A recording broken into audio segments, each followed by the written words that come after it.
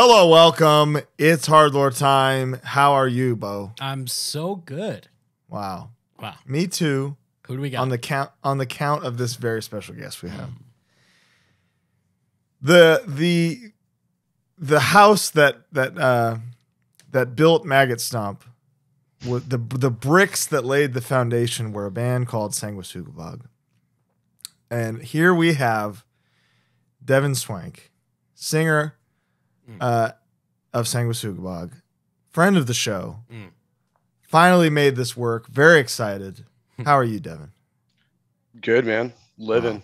Just came back from a tour. About to go on another one. So, what were you on?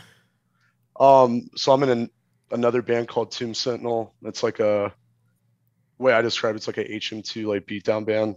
Sick. And we did 2 shows in Ohio, and then made our way down south. Played Tennessee, Kentucky, and 2 shows in Texas, and came back. And then I love a motherfucker that does multiple bands. So I commend you. I appreciate that there's more of us out there, you know? Oh yeah, man. Lifers. How many bands are there between everybody in Sanguisugabogg? Oh shit. Roughly. Yeah, I mean there's also a lot of like incestual things going on where it's like all of us in the same band too. So I love that. Yeah, I would say probably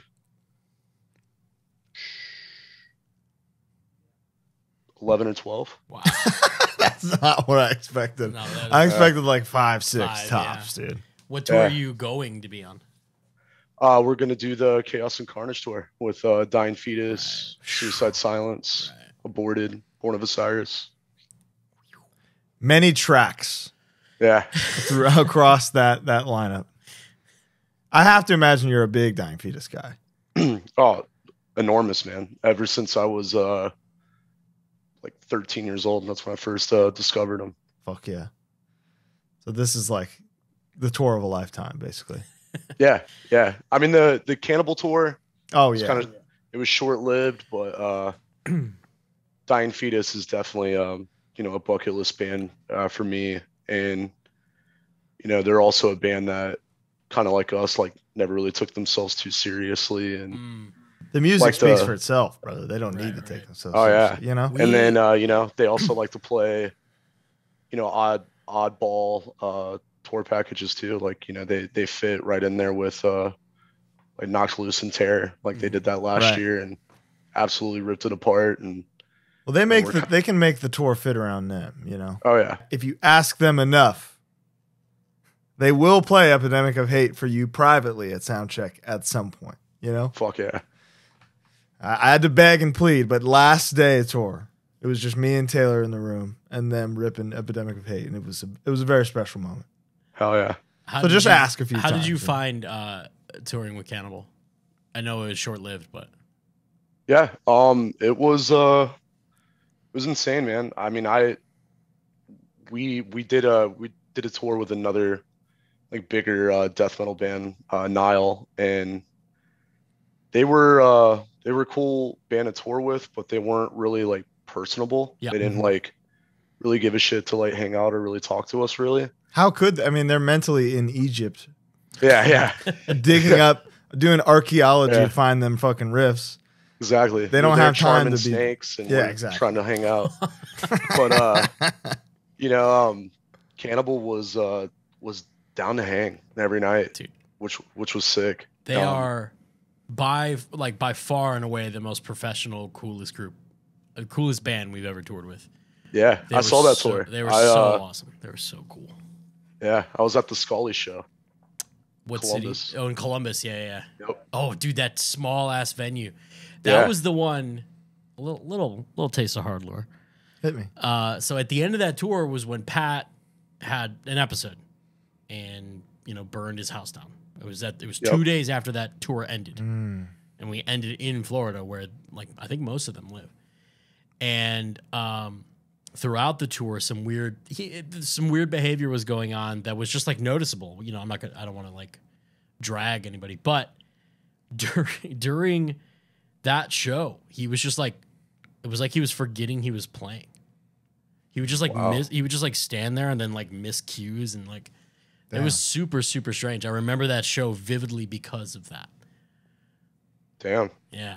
And what's then crazy is I saw Pat because he moved back to Kentucky after that, and I saw him at this like little festival in Cincinnati, and then I had some mutual friends, and he actually came by for a barbecue, and he said it was his first time picking up guitar since Cannibal. Holy shit. And we got to have like a little impromptu like jam. You jammed with him? That's cool. We got to jam with him for a minute. Yeah. Did you tell him that with Eric Rutan at all? What's that? When you were with Cannibal, did you chill with Rutan at all? Oh, big time. Dude, yeah. He's the fucking man. He is the man. And you know, like we have a bunch of like mutual connections too, because you know, everyone in Bogg's cool with Premonitions of War. You know, and they toured with Hate Eternal and stuff too. And I think they toured with Morbid Angel when he was in the band. So we got to like shoot the shit about some stories. And do you guys talk hardcore at all? Because they're fully down. Who? Rutan? Yeah. No, we didn't. They it's funny, they were listening to like Charlie Crockett, like country and shit on the bus. Could see it. That's probably the real what they're actually into, but you know. I've told this story before, but Rutan told us, I think we were in Virginia Beach, and he told us, he was like, man, when Perseverance came out, man, I listened to that every day, man. Crazy. Oh yeah. He told us that he listened to it every day for 2 years. You have to persevere, and you have to find a way to do it. So I imagine that was for sure. That was his way. Devin, what came first for you, death metal or hardcore? Damn. I would say metal, just in general. Yeah. And then I found a love for like metallic hardcore pretty early on. You know, it was cool. I was able to get into DIY shows at like a really young age. You know, I started going to shows at like 10 years old. So my man. Yeah, I had a cousin that played in a band from here in Columbus, and then I also have I'm not gonna get too into it, but I have a family member that was in Pit Boss. Oh, whoa! So, yeah, there you go. So you were born for this. Yeah, so I got to see like Pit Boss early on as a kid, and hardcore was like my first love, and I think what got me like into that transition from just standard metal into hardcore was like, you know, Slayer and Sepultura, Crowbar. Of course. I really think Sepultura is like the ultimate bridge that was built between two huge worlds. They are they're secret hardcore songs. They're secret thug. Every single one, yeah. Their thug is they're thugged out. I think the same thing about Sonic Excess by Crowbar.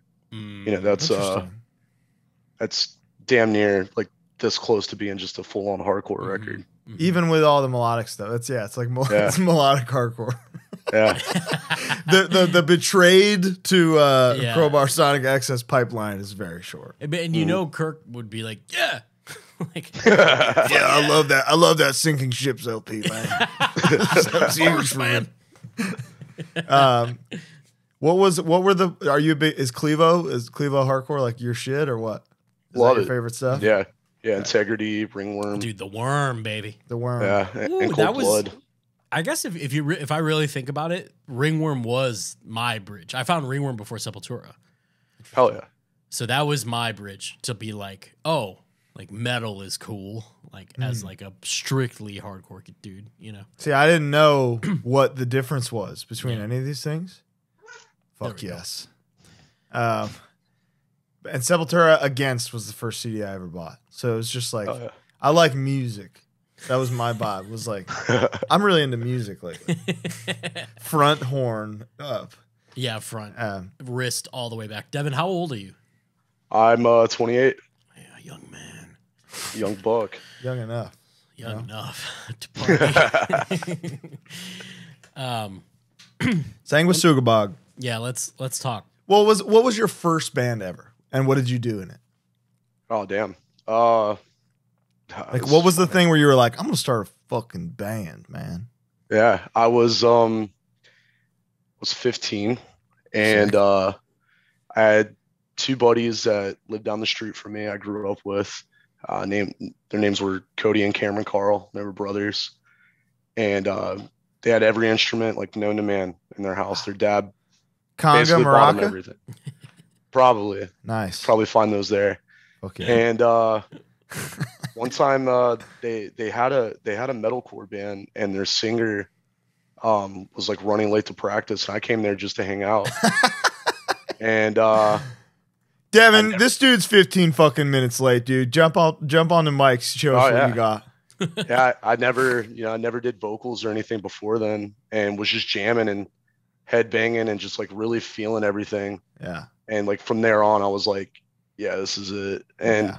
I was already such a music nerd, and watching like like Dime Vision and like all the Pantera home videos and shit. I was just like, I want to do that. I want to party and play in front of people. So the partying element was the draw.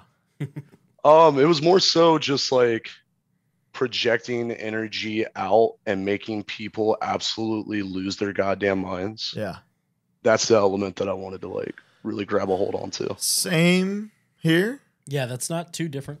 No, just like eventually I figured out that was like, oh, I like the violence. You know, that was the thing that I liked. But at first, like my initial like choice to sing in a band, the first band I ever played in was this band called Buried in Silence. It was like this dog shit metalcore band. But the first time somebody moshed, that was when I was like, I did it. This is it. I found it. So I absolutely get that. Just the like a physical reaction to songs is crazy. I remember seeing a video of Korn, like when I was really young, like possibly 5th grade, playing like "Got the Life" to like what looked like the entire planet, and everyone was jumping and just like going crazy. And I remember thinking like, that's really cool. I think that was my first like inkling. How did he make like, them do that? Yeah, how do I do that? Yeah. And I've never done it. We'll get there.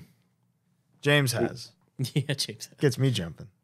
And what was really crazy is, like being a wage slave and using like vacation time to play shows or go out of town and tour. And it's like, for one moment, I'm in charge of like 200 people or however many people are there.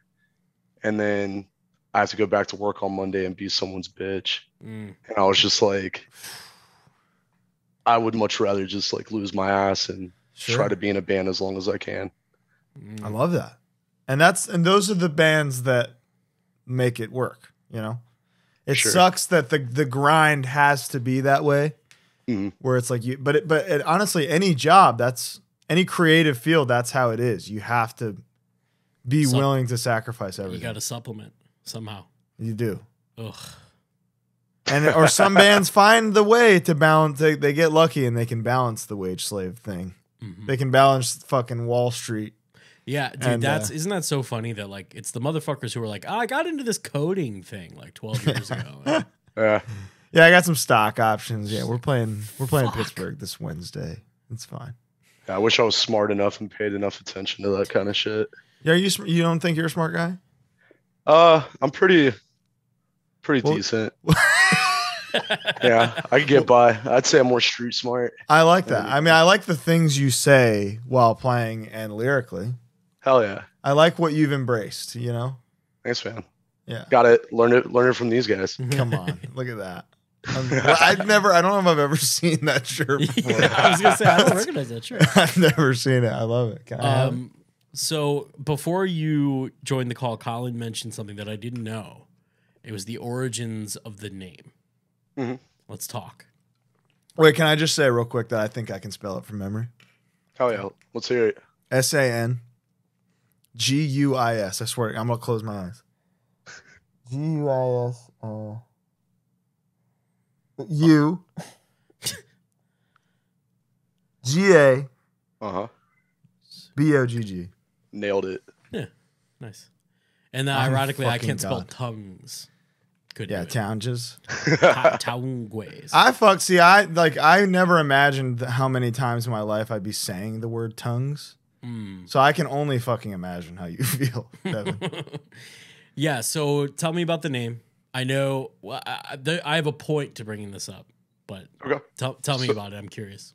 For sure. So for like the first 2 years of being in a band, a little like Easter egg for you, we kind of liked to fuck with people about how the name came to be.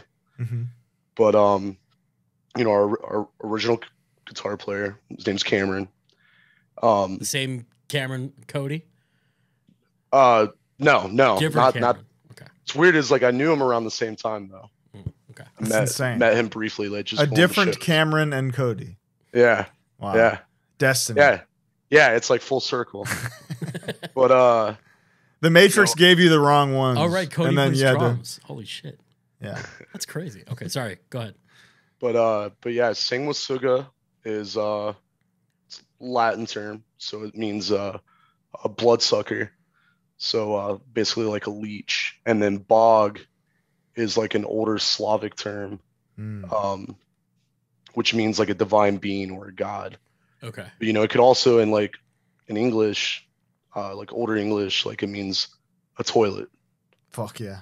Or a lavatory. So, you know, we were like a blood-sucking toilet, but originally it was a god that siphons blood and life from you. That's cool as fuck. Ooh, yeah, that's Hell pretty yeah. hard.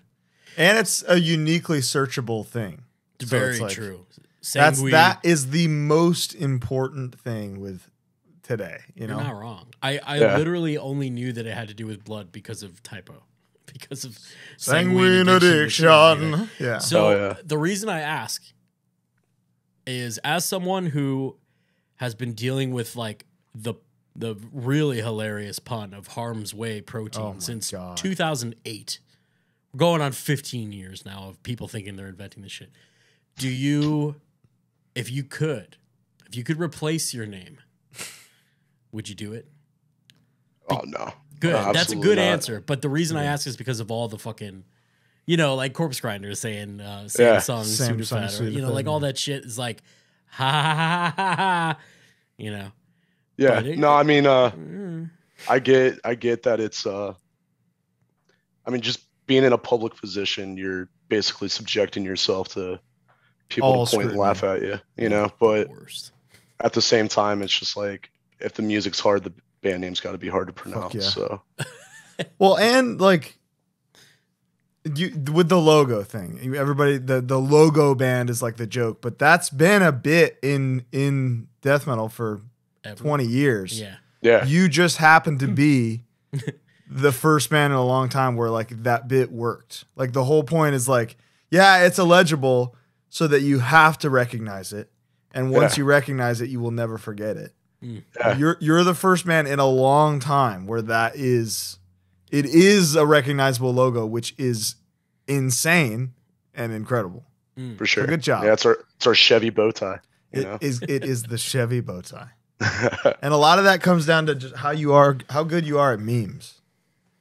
Oh, how'd you do that? You're not wrong. You're a meme smith. Yeah, man. Yeah, I like to make fun of shit. So, and I what better target than the person I got to deal with every day? You know, me and my band. So, is that all you? Yeah. Making them actually memes? it is. Dude, yeah. you say you're fucking Columbo, man. You're telling me you're not smart.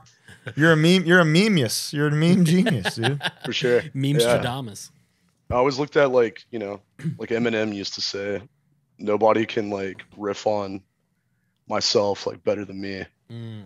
So it was always like, when the demo came out and it was just like, it's crazy that this band's like getting this kind of notoriety off of 4 songs, and it was 2 years later, and then we dropped another song and I was like, what now, bitch? We got 5 songs, so I like to have fun with it. And, and it's like, I could also like get in with the people that love us, and I can also get in with the, shit talking crowd and dish it back just to be funny. Let me ask you both a question. Talking about memes. Let's go off. Okay. Let's go off a little bit. I love Do you have a favorite meme template? Just like an all-time, like, if it's in this template, I'm gonna like it. Arms way dancing, man. Running, man. For example, so I have mine off the top of my head. Yeah, what is yours? There was one that was going around of like Frodo saying to Gandalf, "All right, then keep your secrets." Oh, okay. And like literally, it could be anything in front of there. Just like me losing a sock while doing laundry. Right. You know, me to my dryer. All right, then keep like kills me. Mine would be the Trump "I'm gonna come" video. That's a big one for me. That stressed out guy smoking is a big one. I like to hit people with that. McConaughey smoking. Anybody smoking? The McConaughey stressed smoking out? one is incredible. I'm in, dude. Oh, Steve Harvey on the phone is like my signature move now. I've wrecked motherfuckers with that one. Yeah. You don't come at me with some bullshit unless you want Steve Harvey disappointingly looking at his phone. Because that'll wreck you. I like the older Captain America saying, "I don't think I will." I don't think I will is amazing. Like people are saying, like, "Come to the show tomorrow night," blah blah blah. And, like, boom, just fire it right off to him. I don't think I will. Solid one. That's a very good one. Great question, Bo. I love a good meme. Love I a love to good laugh. You know, and so does Devin. Yeah, I love a good dad joke too. Hit me with one. You got one for me? You got any favorites? I did one the other day where I was in Menards, which is like a hardware store. And they were like, "Can I help you find anything?" And I was like, "Yeah, a girlfriend."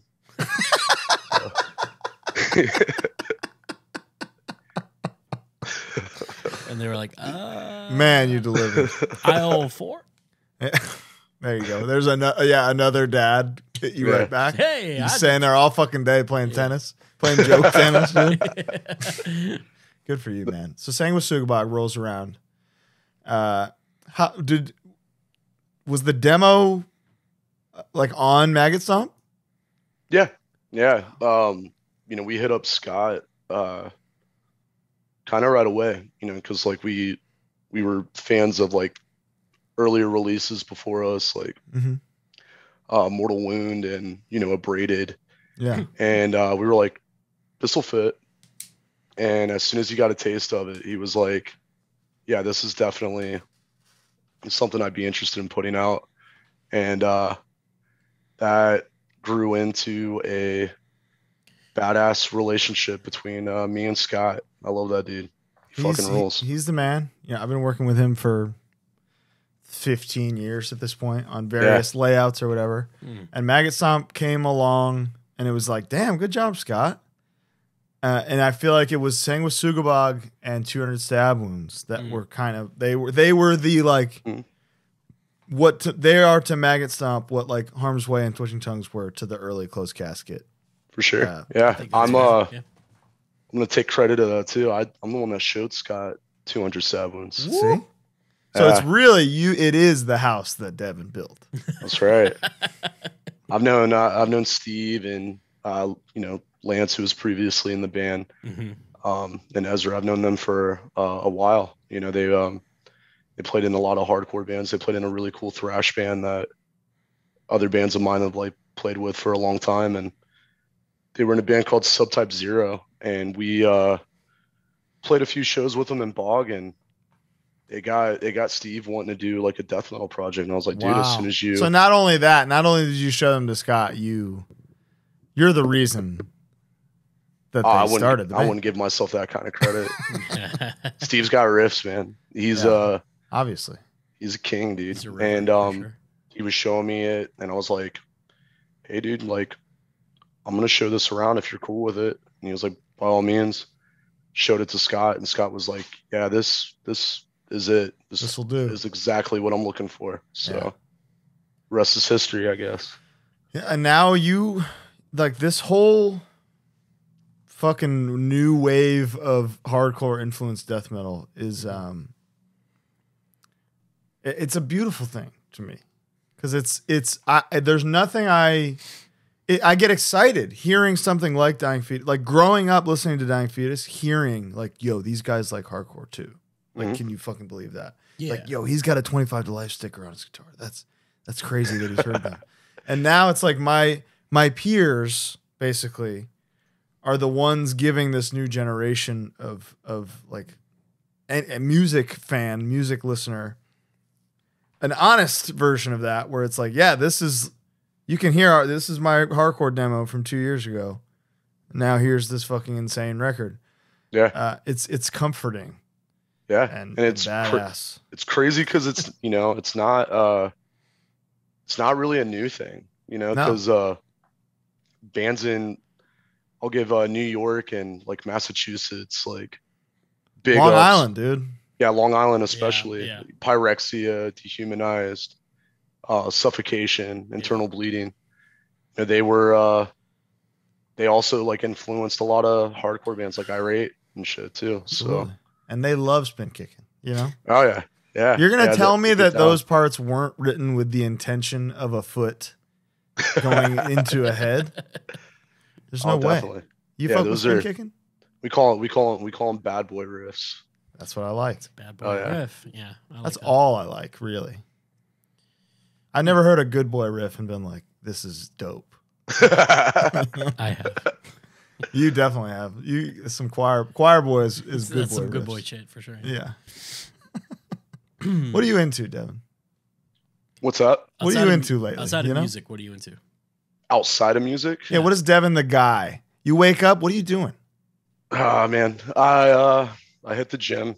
Fuck yeah. You know, I go at least once a day. And then I'm also really big into stand-up comedy. Really? I watch Wow. yeah, especially Big J. I've been obsessed with him like for the past couple of years. Violent J? No, Big J Okerson. Oh, okay. Violent J. I mean, who doesn't love Violent J? But yeah, Right. Big J. That's awesome. Do you have a favorite stand-up special of all time? Oh yeah, I do. The day that laughter died, Andrew Dice Clay. The Dice. Good old Mother Goose, huh? Oh yeah. I like you know Eddie Izzard? Yeah, I love Eddie Izzard. Dress to Kill. That one's a really good The one. first special. Yeah. Unbelievable. Like rattled my, because it's like a lot of history shit. So it it worked for me. Yeah. I went and saw Eddie at the Chicago Theater like 10 plus years ago. Wow. It's It badass. was excellent. It's like, I think that's the only stand-up show I've ever been to. Oh yeah. I might have the stockest answer of all stock answers. For Jerry this. Seinfeld. No. Richard Pryor. No. Eddie Murphy. Yes. Eddie Murphy Delirious, dude. Oh yeah. It's the GOAT. I think. That's a good one. What's the Raw's Richard- really good too. Raw's great. Oh yeah, Raw's great. What's My the parents Richard went to the Pryor Raw one where tour. people are like leaving during the beginning, That's awesome. and he has to like wrangle them back. I think is it live on. I don't know. It's on Netflix. Who knows, man? Who knows? But it's on Netflix. It's like one of his major like specials.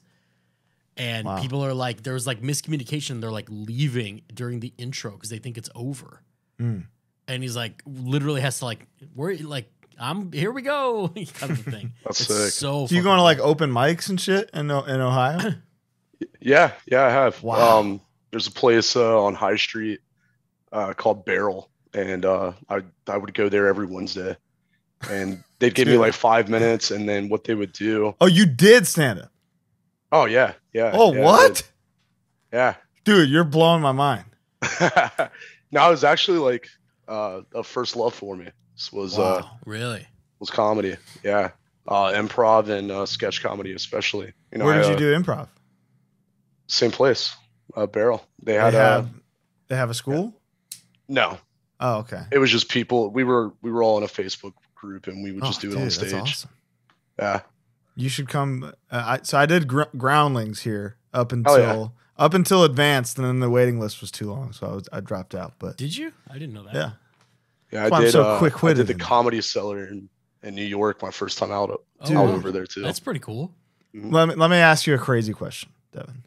Feel free to say no, but I beg you to say yes. Okay. Actually, just say yes. Don't say no. Would you Lay it give on us me. Would you give us your type 5? Type 5. Give us your type 5 5. stand-up routine right now, dude. Okay. I'll give you Yes. I'll give you the one that always does pretty well. But give me the finale. Give me the closer. Okay, I will. The closer. Hold on, let me get this ready. No, I'm Don't you dare. Just kidding. Oh, wait, hold on. Let me do this properly. All right, guys. We have from Ohio. This guy sings in Sanguisugabogg. His name is Devin Stank. He's coming in. He's going to give us 5 minutes. Give it up for Devin, everybody. So back when I was single, spent a lot of time on Tinder, and anytime I'd get like horned up, I wouldn't pay much attention. I would just swipe right, not even wait for pictures to load. And one time, I actually matched with my sister. Oh no! And I was like, how does that happen? Did she end up doing the same thing? Is she pulling one on me? So after we had sex, I asked her about it.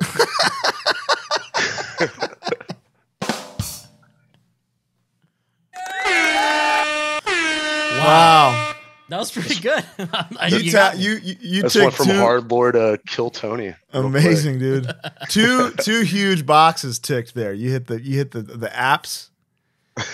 You hit the cest, dude. Dude, not waiting for pictures to load is like a palpable feeling. You ever done that, Bo? Me? Never. Yeah. No way. Me neither. But that was great. Thanks for that, man. Yeah, man. I've learned a lot. Chock full of them. I can now your wit, your stage wit and banter makes a lot more sense. Kind of rounding out. Yeah. All right. Yeah.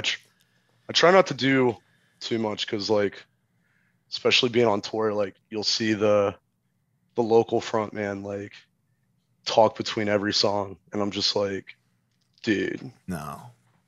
Like play 8 songs, play them rapid fire. Dude, 8 is like a lot. Local band 8, right? 5 tops, 6 maybe.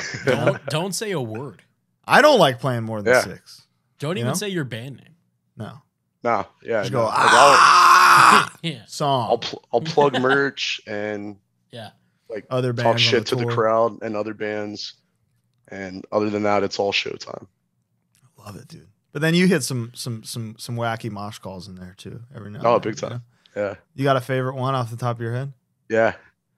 I want you to crush up the person next to you and fucking snort them. Like that, dude, you got me. You're getting me left and right here. Vocalisms, dude. They're fucking dude. Scott king. Scott really changed shit with those, huh? Oh yeah, big time. It would be really cool if like vocalisms are like laconic phrases, like passed down. He needs a book. I swear. Yeah, just a quote of the day calendar. Yeah. It'll be, I swear, it'll be engraved on my tombstone. Move the fucking person next to you. Move the fucking God, Scott. He's a gangster, dude. Well, it is funny that like there was, the classic one of the first hardcore memes that I remember of more stage dives. That's like the first one. It's like the first one, and like it's like Todd jumping at like a truck stop, and it's like more stage. There's no context. It makes no sense, and it's still hilarious. But like, he was never wrong. No, there should be more. Yeah. There should be more. That tour was sick, man, that we did with him, because we'd go to a venue that would have a barricade, and he was like, I got to talk to the owner. I got to talk to the fucking owner. There's no way. And they would talk for 5 minutes. We wouldn't see him. Then he comes back and he's like, they're moving the barricade. I'm like, hell yeah, let's go. So I love touring with Terror. Oh, dude, them and the Acacia Strain are by far my favorite bands we've ever toured with. Acacia Strain, maybe the sweetest, pound for pound, sweetest band on earth. They rock. Oh yeah, they rock. They rock. Is there pre LPs? We'll get to Century Media era. Mm-hmm. Were there tours you did? Because it was a rapid ascension. Yeah. For the Bog. Were there tours you did where you could kind of progressively see like, oh shit, this is working. This is happening. Yeah. I so mainly I was glad to hop in to sing with Sugabogg because everyone in the band was all down to tour. And, I just kind of fell into a job where I was working for myself, so I could take as much time off as I needed to at that time. Incredible. And, once I found out they were all down to tour, I was like, cool, I'm going to put it on the internet, like, and create a route and just hit people up. And, once we were like 4 for 4 for fights on tour, I was like, I had an epiphany. I was like, this is at least going to be talked about, or it might catch attention somewhere. And it was that first tour. I booked the whole thing that we actually got hit up by Century Media. It was like right in the middle of it. Yeah. So what you're describing is like what everybody's looking for. Right. Organic growth from a band that is like doing things on their own terms. Exactly. That really doesn't sound like anybody is too. It helps a lot. Right. With a name that don't sound like anybody too. Yeah. I wish that like there was that much thought put into the name and logo, because it's crazy that it worked. Yeah, but if there was that much thought into it, that wouldn't have worked. It wouldn't have worked, right? True. Because it's those beautiful, those organic accidents are what facts. That you can feel that they're genuine. Yeah. Yeah. And because I didn't know that it was going to be kind of like a trend or new wave, like, so to speak, because I was so used to playing shows before that band, just people dead arm or arms crossed going, or hardcore bands that I were in where it would only be my friends moshing. Of course. And once I started like playing other cities and stuff and seeing other people lose their shit, and I was like, this is it, and then this is it. Jacob Bannon put us like on his top EP list, and that was like a real come to Jesus moment, like, for me. That's a real like knighting kind of moment. Yeah, it's funny. Harm's Way mentioned us too, and that was me. Oh no, that was James. Yeah. No, that was James in like an interview he did, right? Yeah, like a print interview. Yeah, it was a print. He was interview. like, I don't know how you like New Noise or Revolver. Yeah, he was like, I don't know how you say it, but it's spelled. And fuck yeah, I remember that. Everybody has one of those moments with Jake Bannon, huh? Our like window of age. Yeah, he's our guy. Dude, he's the fucking king, and he's another dude that's like down to just surround himself with different projects that he could be in. True. I really liked people like that growing up, was people that really just expanded and did everything they could with music, like Mike Patton, Greg Puciato, Jacob Bannon. And I was just like, man, can I be the like sleazy, like death metal version of that? I think you can. People don't realize, they look at that and they go, fuck, man, like how do they manage to do all that? How do they have all this time? When in reality, and I don't know if you tell me if you feel the same, doing multiple projects, doing one at like when you go kind of switch modes and you're like, all right, I'm going to work on this one now, frees you. It's easier to do when you walk, like each one that you walk away from a bit makes it easier and faster to like come to back. do things with you, to go back. Because otherwise, if you're stuck in one creative mode, it's going to get stale. Yeah. But stepping away to do something else makes everything better. Now, let me ask you, what if you've never been in a creative mode? If you have no riffs to begin with, that's tough. It's unteachable, sadly. That's a tough one. It is a disease. Yeah. And I hope you get well soon. It's yeah, I definitely look at it the same way, Colin. It's staying warm, You're always warmed up. And that's also why, I booked that week tour before leading up to this big boy tour, was because I was like, man, it's been 4 months since we've really like toured for a long time, and you know, then it was just Europe. So like being in Europe was sick because it was our first time there, and we didn't notice like what kind of reach we had over there until we got there. Was it good? But yeah. Really? It was.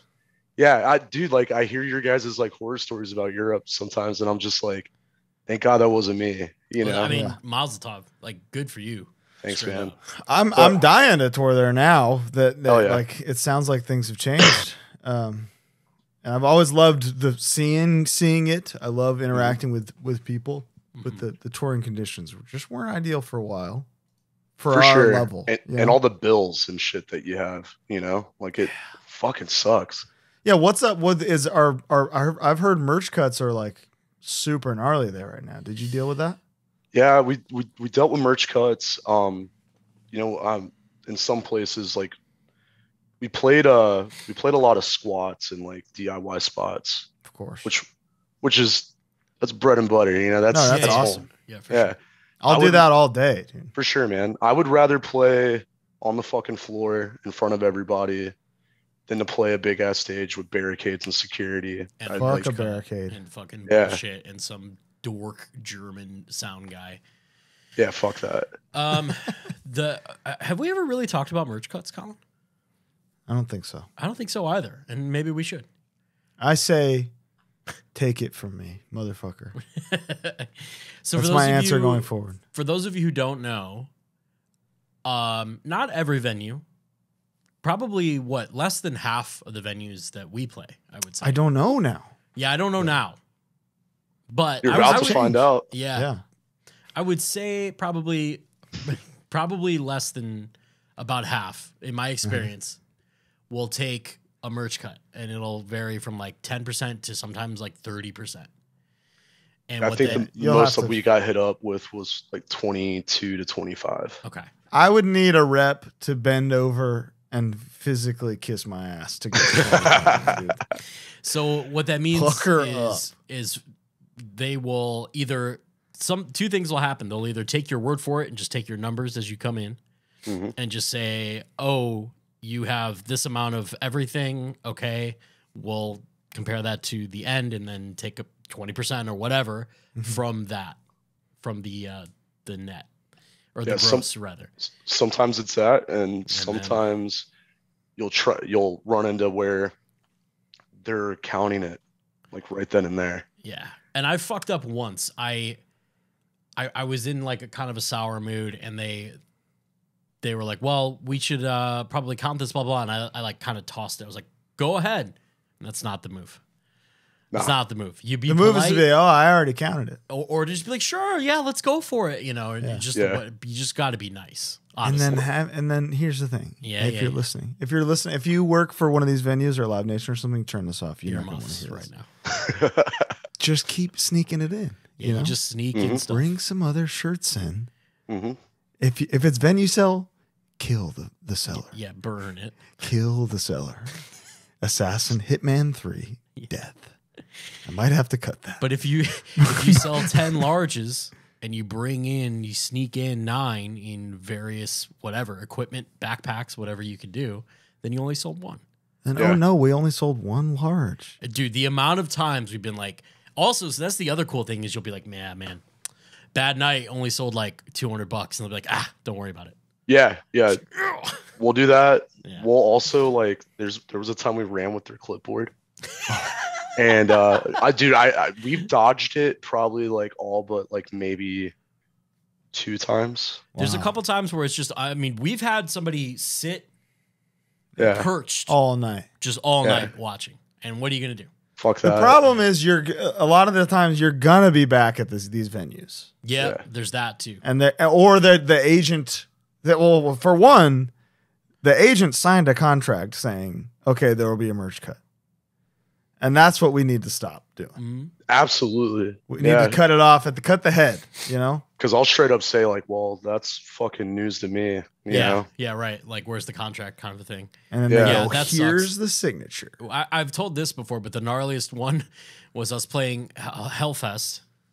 selling 2 LPs all day because it was venue sell, and they took 20% from 2 LPs. Probably took the tips and everything too. Yeah, absolutely. So there's that, right? They're making tips if it's venue sell. Yeah. The bars are making money. We're not getting a cut of the bar. Yeah, they're not getting a bar. We're not getting a bar cut. So, but that guarantee is quite high. You know, depends. Maybe. Yeah, I guess. Why are the people there buying booze? It's because of us, right? You know? Yeah, we're the ones that brought the asses in. Yeah, there. they heard you guys weren't straight edge anymore, and they were like, "We should go to their show and buy some booze." We're still straight edge. Everybody's still straight edge. They're still straight edge. It's straight edge revenge. Two of the guys never were. You're starting rumors now. You're doing great. Don't worry about it. Harm's way straight edge. All right. Pardon this interruption. It's Manscaped time. Let's talk about Manscaped, Bo. What do you think? I love Manscaped. I got it all. The trimmer, the lawnmower, the reviver, the preserver. We've gone on and on about this stuff. My new love, in case you didn't catch it in the last episode, the foot duster. Oh, yeah. My dogs are April fresh. Absolutely. I'm so proud of you. Thank you so much. The body wash that you threw out is amazing. The little scrubber that came with the body wash kit is awesome. See, I don't have the kit. I need the full kit now. So I'll talk. I love the way it smelled, though. It made me feel very masculine. It's very masculine without being like Axe body spray. No, it's just musky and satisfying. Yeah. But the Reviver, like I say every week, is my favorite product. You spray it on, you smell better. It's that simple. It's that simple. And I used it today after the gym that I've talked about 3 times. Nice. Good for you. And it's great stuff. Really happy that we're working with them because I actually use it and enjoy it and can people will kind of ask us outside of the show, like on the side, and be like, so is it actually good or are you just gonna anything we talk about it, we talk about because we like it. I use it every day. We used it before we started working with them. That's right. So 20% off, code HardLore, 20% off, free shipping. It's also Whatnot time, Bo. Let's talk about our first Whatnot that just happened. I had a blast. It was so fun. It was so fun. If you missed it, our Whatnot shows are basically live versions of HardLore that disappear once they're over. So right. You got to be there. You got to be there. We're going to do them at the end of every month. Like around the last Friday of every month is probably going to be the vibe. So don't miss our next one in April. We had like 250 people in there. 250 people in there chatting. It's like a live Q&A for 2 hours where you could just also happen to be able to buy whatever items we're talking about. If you want. So click the link below. You join. You get $15 off your first purchase. Oh. We're gonna have some really cool stuff there in April. So stick around. Got a bunch of stuff. We'll see you there. Let's get back to the episode. So Century Media comes calling in the middle of your first like real big tour that you booked yourselves. It wasn't the first big tour. It was like the DIY tours before management. Everything. Right. And wow. They hit us up, and then. What's funny is like they wanted us to send like an EPK and everything back to them, and we did, and we sent them some songs, and Mike Gitter, VP of A&R, who of course, classic friend of the show, Mike Gitter, kill switch fame, many things. Oh yeah, he wrote us back and was saying like there is nothing memorable about this band. And like basically like riffed us. Wow. And we got the email back, and we were like, it was April 1st. No. And at this time, this is when we were with Maggot Stomp. Right. And Scott printed out stickers of his quote that he emailed us with. And we were sending that in with the vinyls. About a month after that, Mike ended up seeing that and seeing that we were doing it. He wrote us personally on Facebook and was like, that's actually really funny. And I fuck with you guys. Like, let's have a chat. Like, I get it now, Wow. And then, a couple months after that, it was, going back and forth. With respect to Mike, who he's my buddy now, If I were you, I would have said, go fuck yourself. See, like keep the bit alive, you know. Originally, like we were kind of thinking that, but you know, we signed during COVID, so it was there was months without music, and we're wanting to like really like come back in a bigger than ever way. Sure. And not only that, man, like I kind of like, you know, I grew close to Mike and Philip, the president, and found out like, you know, they're just huge music nerds like me, and Big time. I was just like, let's do it. What's some of your favorite music outside of heavy? Outside of heavy? Yeah. I like old school hip hop a lot. Okay. What's the master killer of old school hip hop? Damn. We never know what to say. Yeah, you know, I guess you don't. Enter the Woo. Oh, okay. Probably. Fucking love Master Killer, man. Yeah, it's good. It's a great record, dude. Pretty good. I've been listening to like a lot of like older metalcore bands that I just never like got like my hands on, or was never brought up to me, but have friends like sending me shit. Mm-hmm. And there's so many bands that kind of have that like cusp of Marauder mixed with like other shit. I've been jamming like crazy. I don't know if you guys ever heard of Regression at all? Yeah, I just saw that you were listening to Regression. It was cool. Dude, yeah, I do like Regression. Yeah, it's good. Yeah, it kind of reminds me of like Marauder and like Machine Head if they did metalcore. It's a good mix. Yeah, big time. So you mostly like hard shit, dude. You like pits. Yeah. You like spin kicking. I'm with you. Fuck yeah. Oh, I know you are. I know that you know that I am. You know you're not. You love pop. Yeah, I do. You love the softest shit that exists. I like soft shit too. But there needs to be an emotional draw to it, you know? Exactly. It needs, if I feel something, it's good. Yeah. If I feel nothing, it sucks. Okay. You know? Yeah. Devin, you feel me? Oh, big time. I'll get down to like Hall & Oates and Depeche Mode and shit like crazy. You want to talk about a band that has got tracks? It's Hall & Oates. Big time. And Depeche Mode. Depeche Mode, proof of the grind. Dude. Oh, dude. Yeah, tell it. Violator, 10 years into their career. 10 years. 10 years. Yeah. Don't give up. I literally think about that when I'm like down on myself. No. Never stop gambling. Never stop trying to write hits, because you just might enjoy the silence. Also, dude, the OG, like that song is the craziest example of a producer saying, "What are you doing?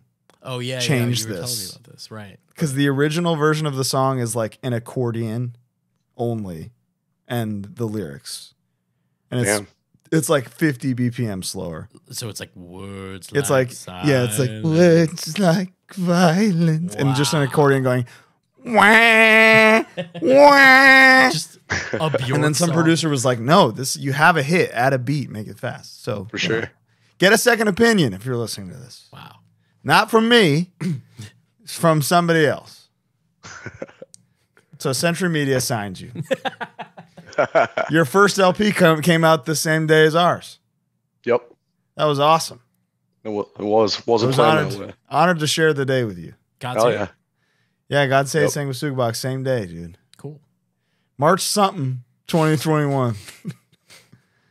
Yeah, great day. And that the first LP was it was weird. You know, it took a while to kind of like grow on me, you know, so to speak. Interesting. Because you know, it in a lot of ways it's like our EP, and then in a lot of ways it's completely like polarizing, and so it took a minute, you know. I think for you, for me, yeah. Wow, that's very interesting. Yeah, I was the one that they had to like sell on it, because I did you know, I did a lot of like Toilet Bowl, like early Despised Icon, like gutturals and shit on it, and that was off the whim, because we tracked, and I just did like a standard vocal style that I did on the EP, and Cody was like, "Dude, do those gutturals that you were doing that one practice." And I was like, "You like that?" And I was like, "All right." And I busted them out, and there were some songs where it was just that, and Right. it because I was so like, I would never say I'm a perfectionist because Sure. I put my heart in everything I do. Yeah. Whether it's That's cool not or not. perfection. That's passion, baby. Passion. Yeah. You're a passionist. Yeah. So when I That was- do that listen to was good. stuff, sometimes I'm like, man, all the time I'm always like, man, I should have redone that. I should have I mean, brother, listened to look who you're talking to here. that. I got 14 years of I should have redone that. Sure. But yeah, I mean, it's fascinating to hear that Yeah. you were second guessing your first LP when generally That's first like, LP is where you're like, hey, this is who we are. we Yeah. got it. They had to sell their own singer on his own voice. That's For wild. sure. I think this most recent one is the one that I really like You've arrived. was in love with. Yeah. Let's talk about it. I want to talk about the cover art and how it makes me feel. He when I doesn't look feel at it. good. Oh yeah. He's disturbed by It it. makes me physically uncomfortable. Wow. I don't know who designed it. Do you know off the top of your head? Yeah, Caleb Butcher. He's a collage artist from Colorado. Mutual friend. Saw his artwork pretty early on when we got back into touring, and we bought a couple designs from him to print on merch. And originally we were gonna do like this oil painting. Is what we talked about, having like kind of like a Dan Seagraves like Yeah, of course. landscape thing, kind of like Suffocation and shit Yeah. does. Mhm. And I Exactly, remember like literally suffocation. what's that? Literally suffocation. With Literally. Seagraves. Oh yeah, that's all their shit. Yeah. And I remember just being on the road, and they were like, "Dude, why don't we just run with this? It's kind of like our Miss Machine, like but death metal." Mhm. And we sat through like we didn't give him any direction at all. We were like, "Do what you do. We trust you." We do that with every artist that we commission. Do what we're you like- do. That's genius because you don't have to have an idea. Exactly. But at the same time, it's like, we'll handle the music part and our personalities. Mhm. You handle what the album looks like, because visually you're that artist, sonically we're these artists. Mm. And he sent us like, I think it was like 11 designs. And we were all like, that's kind of like, some of them we were like, I don't think that'll work. Yeah. Uh-huh. Then we would have people like try to mix all of them together, and we were just like, man, that kind of takes away from it. Like, Yeah. we want a centerpiece, Right. and we picked the Penis lady. yeah. Rotating penis lady. I don't know if it's a penis, man. She could be drinking a 2-liter. She could be Crab penis, man. You know what? You know what, Mr. Devin? Butcher, he's sick. He needs help. It's 100% a 2-liter. So I retract the 2-liter lady from the Sanguisugabogg album art. I love the art. Thanks, man. I like to look at it and go, ew. Yeah. And then show it to somebody and go, look how gross this is. Look. Yeah. And that was the whole, the whole point about it, is like it had to have that aesthetic to give you some kind of reaction. Shock value, something. Yeah. And I think what's more cooler than it being pictures of actual things, rather than it just being like digitally manipulated, or Yeah.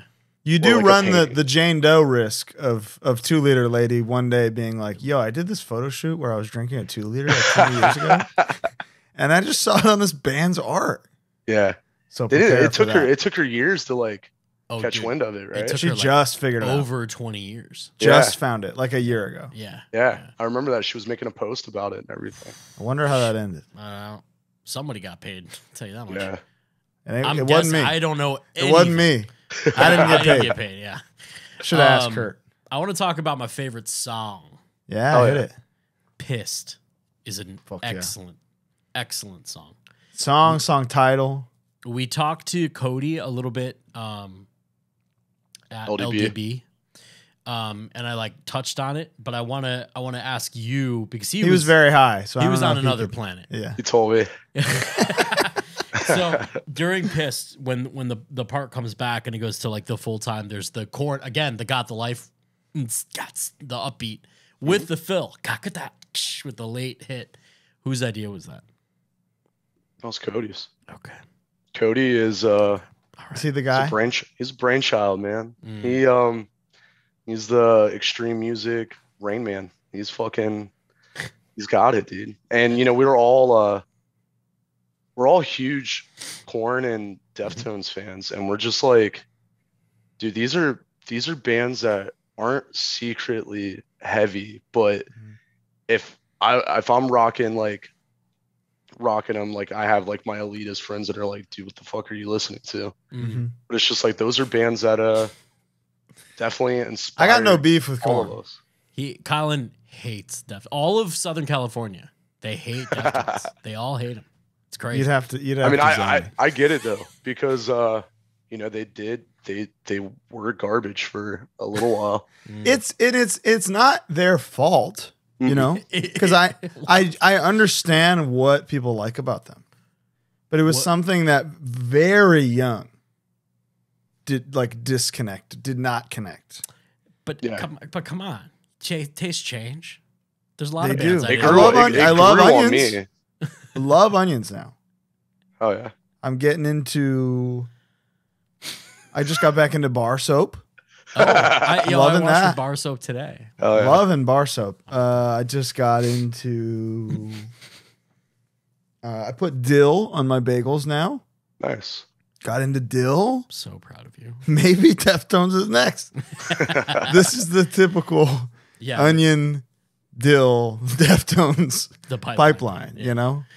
But yeah, the Korn part, the Got the Life, fucking Phil, everything, and you just go like so cool. That's my favorite part on the record. I listened to it twice on the way back from Michigan recently, just like back to back, and it just it's always in my head, and that's how I measure like my jams on a record. The unit of measurement that I compare everything to now is, do I go back? You know? Yeah. The first listen, the first watch is fine. That's good. Like that movie was good, but am I going to watch it again? That record is good, but am I going to listen to it again? Second Sanguisugabogg LP, easy multi-listener for me. Yeah, same. So I feel like because it's 45 minutes long. Exactly. Yeah. But that's irrelevant when the quality is what it is. Like a Warning record is fucking 6 hours long. Right. But I never think about that. I just go, I got to make it to this part. Same.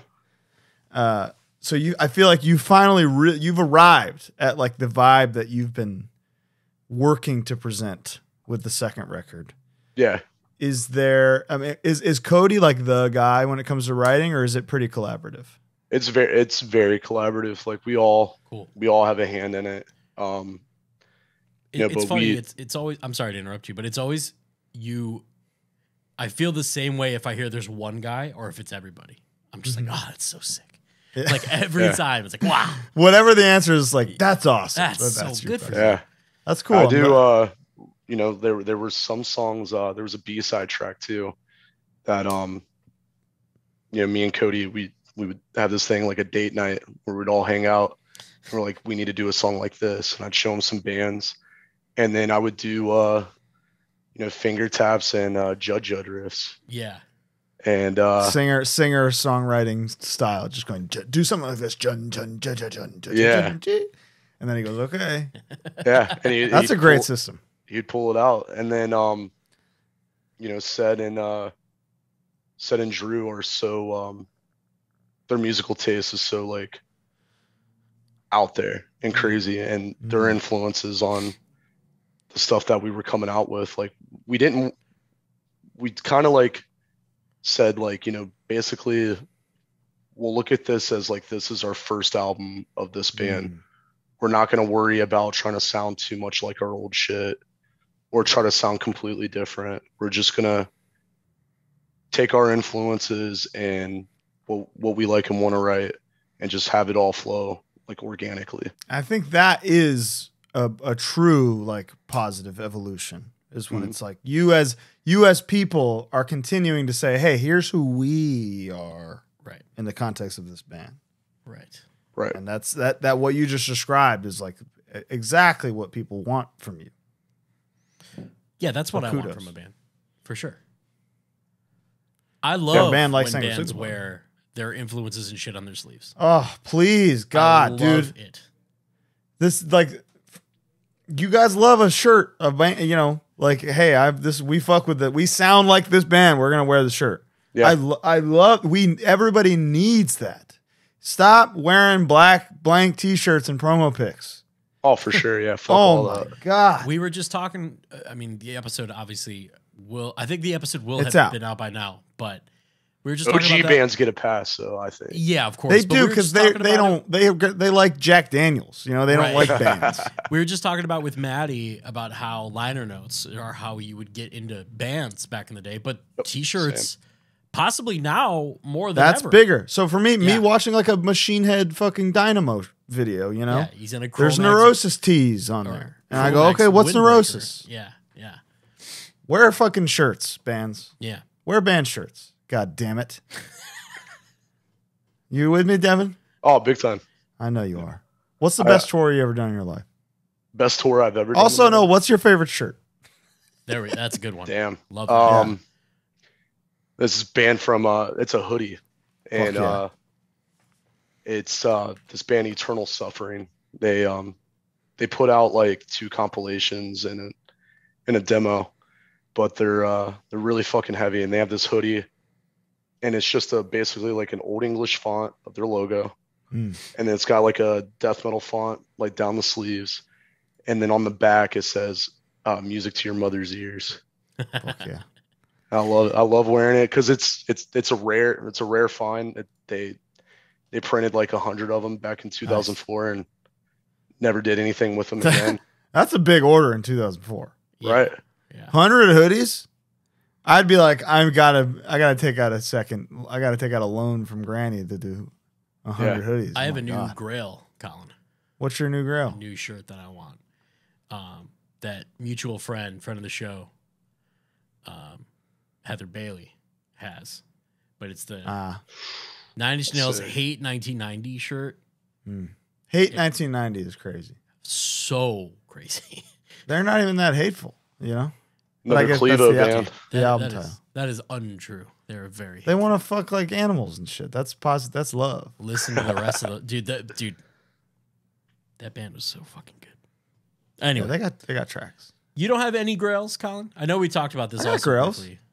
Still, I've always wanted a Cro-Mags Down But Not Out '89 shirt. I'll never get one because the XL is probably a medium now. Yeah, you know? Dude. We're fucked, Devin. We don't get to wear the cool stuff that these little guys get to wear. Hey. What? That's a good thing. No, as in fit shirts. I don't fit into fucking. I'm moving up to XLs. I decided recently. Well, then the three of us are fucked by all these shirts not fitting guys that like us. You know. I'll still fucking wear them. I'll just cut the sleeves. Yeah, you're ripped, so you can do it. Yeah.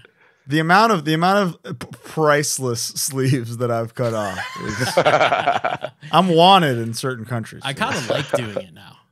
Yeah. I like cutting the sleeves and the neck out of like a like expensive shirt or something. I have a reason.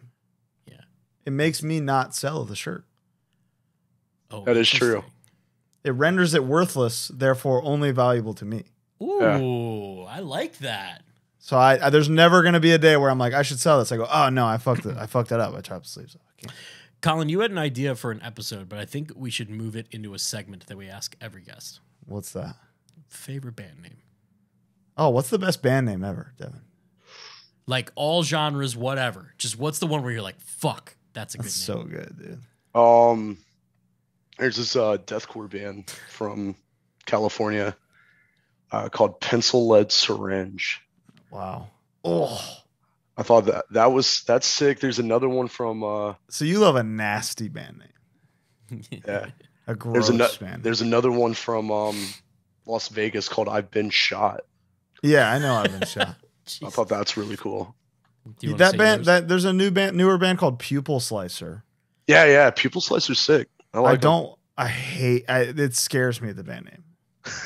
That Pupil Slicer record came out the same day as ours. Yep. Oh, And everywhere I had to read new God's Hate, Sanguisugabogg, Pupil Slicer album, and I'd be like, ugh. I think there was a Citizen record that came out the same time too. Wow. Is that true? Big day. I think so. March. Crazy day, dude. You want to say your favorite, Colin? No. You were saving it? We're doing a whole episode about it. Okay. This is about Devin today. All right. This is about Devin's favorite things. All right. What's the best tour you ever done, you think? The one where you were like, man, that was pretty cool. Damn. I'd say Terror, man. Terror, Kubla Khan, us, and Pain of Truth. And then we did That's a tour. Connecting Dates. And then we did like 8 days with Cannibal Corpse and 200 Stab Wounds. So that was basically one tour for you. Yeah. Man. Yeah, that's a tour. That's tough to top. Yeah, that's crazy. Hey, what's like surreal about it is, our first 6-week tour that we did like right after COVID, all the lockdowns and everything came lifted. We played in Tampa at the Orpheum with Dying Fetus and Terror on that tour that they did it like the fall winter Right. 2021. And I'm talking to Scott Vogel, and we're shooting the shit, and he just says, "Yeah, we'll tour together someday." And I never really heard that before from like someone I looked up to. So I was like, "What do you mean?" We'll see. Yeah. What do you mean we'll tour together? And then Corpse Grinder was actually at the show too, and got to shoot the shit with him, get a picture. Nice. He had some really cool words, like he told me one of the cool things he said was, "Thanks for keeping death metal alive." And I was like, that's fucking dope. That was like the most real, recognized real shit. You're welcome, sir. Yeah. No problem, Dad. I mean, sorry. What? I love you. What? He is. I love you. What? Fucking man. We talked to him about We talked to him about our favorite Christmas movies for 20 minutes. Oh yeah. What's your While favorite he was Christmas like movie, just off stage, still sweating on the way to the bus, he like stopped to talk about Youth of Today and Christmas. Hell yeah. Those are mine and James' two favorite things. You like Christmas, Devin? Love Christmas. Dude, what's the best Christmas movie? Give me a top 5 in no order. Okay. Jingle All the Way. You're a gangster, dude. Off the bat. Christmas Vacation. Incredible. Shit. Damn. Jim Carrey's How the Grinch Stole Christmas. Incredible. Used to scare me as a kid too, which is crazy. You ever go to as a kid? That's like a new Christmas movie to me. Isn't that crazy? Yeah. You ever go to Universal here? No. The set is still there. I'll have to check it out. That's really? sick. Yeah. You can. They have like a whole like Whoville like village. The village is still there. That's awesome. If you do the studio tour, it goes right through it. Hell yeah. All right, so Jingle All the Way, Christmas Vacation, Grinch. This is rock solid so far. Strong, yeah. What else you got for me? Elf is Gangster move. And one of the last great classics, really. Let's see. I would say, damn man, it's a romantic comedy, but fucking Four Christmases with Vince Vaughn. My God, I love that movie. Yeah. I love that movie. Great answer. When the baby like throws up on her. I'm gonna do it too. Yeah. Incredible movie. Great pick. No Home Alone is crazy. Oh shit. It's a wild style. Yeah, I mean I liked Home Alone, but you like what you like. No, there's no judgment. Right. You went with your there was just so many of them to where kind of like got lost, but Jingle All the Way was like one of my favorite movies. Like, dude, I love that you instantly said. Yeah, that was right off the rip. That Jingle All the Way fucking rocks. I have a Turbo Man action figure. It's got a boomerang and everything. Does it say the line? Really cool. Yeah, this is really cool. Yeah, this is really cool. Whoa, put the cookie down now. I love his like the funny Englishisms where he doesn't say like that. He says this always. This is my ball. Yeah. This is my ball. Yeah. And then the director would be like, "There's fucking cut. That's perfect." Dude, I love Phil Hartman in that movie. It's nestled safely under our tree. Dude, The only person that references that Arnold is an Austrian bodybuilder in the movie, you know? Try bench pressing your way Can't out bench of press your out of it. What a film. We'll talk again in December, Devin. Yeah, We'll talk more. So the Chaos and Carnage tour coming right up might end up being one of the coolest tours of all time for you guys, I feel like. Yeah. I mean, I have a good feeling. I'm surprised with how many OG like deathcore bands fuck with us. So I'm not. Yeah, you're not. Are you really? No, not at all. Yeah, I'm very surprised by it actually. I suppose that's a good feeling. I think it's you tastefully dip your toes in it. Yeah, kind of. You know, in a way that isn't offensive to like the hardcore world that doesn't really fuck with deathcore because they just would never know that that's what you're doing. Yeah. But, well, I mean that was the same thing with like hardcore too. It's just like, man, like we have blast beats, so like you're like hardcore kids are really fucking with us. That's sick, you know. Because at the end of the day, you go chun chun chun chun chun, you know, and that's what they're looking for. Oh, for sure. We got the two-step parts. They're playing the Forge, Colin. Joliet, our beloved Forge. It'll be our second time playing there. Oh, okay, you've been there before. Did you go to the Harris, the casino around the corner? Did not. I went it's to like some like hole in the wall like burger place, so that was pretty cool. I'm in Chicago a lot. I have family out in Evanston. Oh, right on. So been north. Yeah, I love Chicago, man. Yeah, love the Ford, the Reckless Records. Dude, Reckless. I was there today. Hell yeah. The Forge was the venue where when I said we have one song left, the entire room applauded. It was like, yes! Oh, it was awesome. Like, fuck yeah, it's almost over. It was brutal. It was wild. That was brutal. Did we play Suck My... We didn't play Suck My Dick? You did. We did. The only time I saw you play it was there. Y'all did a Carnivore cover? Yeah. Yeah, that was the show is bad. We closed with Suck My Dick. That was the audible that we called. Fuck yeah. Chaos and Carnage. Touring with Dying Fetus. I can tell you firsthand, that's a band you watch every night. Absolutely. And every transition is like a history lesson when watching Dying Fetus. Where I go, damn, I got to do that. Oh, I got to do that one. So I'm excited for you guys, for you to tour with them. Just because I know, like, as a fan, it's the best thing ever. Yeah. I mean, what's crazy is like, I've seen Dying Fetus so many times, and I've talked about this before, but every time I've tried to like get a picture with John Gallagher, he's like kind of shooed me off and went to the bus. Wow. It's happened like 4 times. So I thought it was personal, and then I talked to a dude that used to run merch for him, and he was just like, "Oh, dude, he just likes to hang on the bus and smoke pot and load out or whatever." And I was just like, "All right, I get it." I was like, now we're like 30 days together. He ain't avoiding me. No, he's gonna get the full Devin, dude. Oh yeah.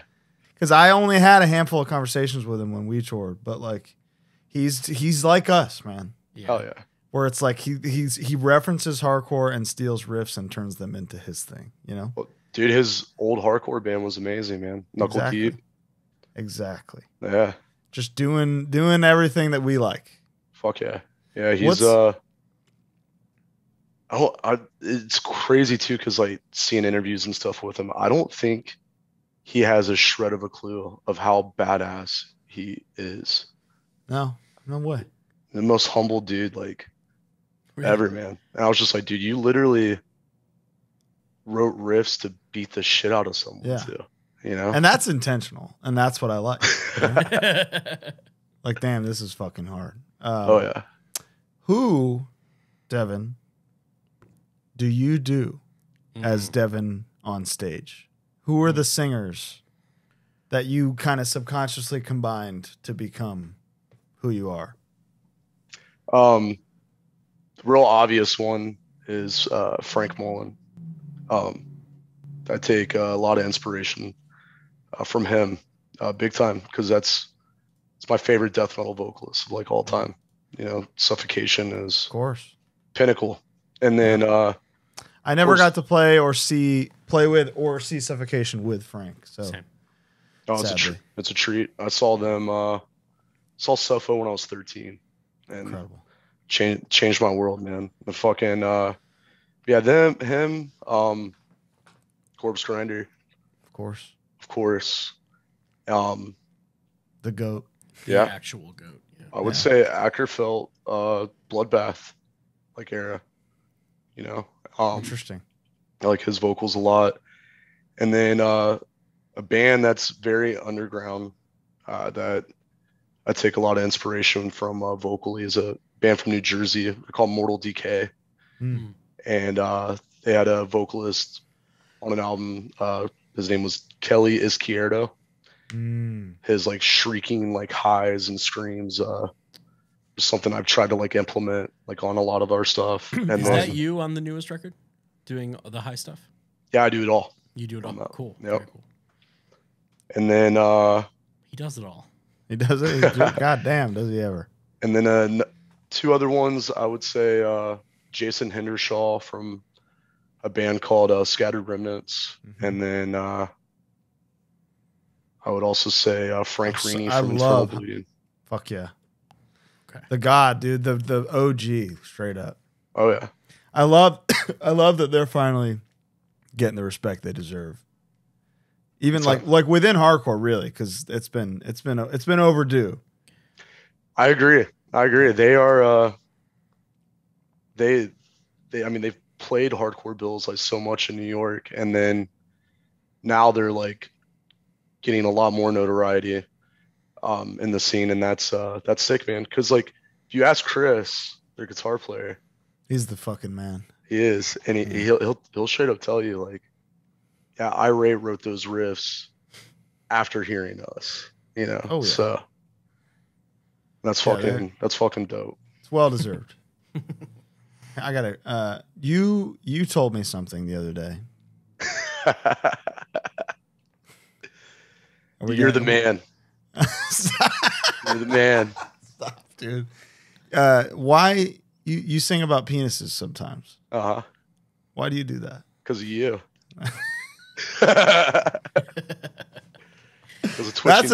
That's an incredible personal anecdote with us, Devin. We're linked at the dick, you know? That's right. We're the capital H. Capital. It's the figure trap. So that's beautiful to hear. Thanks, Devin. The capital H. Oh my God. What's that song? It's a phallus. Yeah, it's called a stigmatism. It's just called a stigmatism now. They got to figure out the phallus part for themselves. But it's not online currently. No, it's a deep cut, man. Yeah. For now. Yeah, I got it. What's crazy is I got that CD at a skate shop. That's cool. Yeah. That's fun. I don't think there are many of the CDs, so that's badass. Mm-hmm.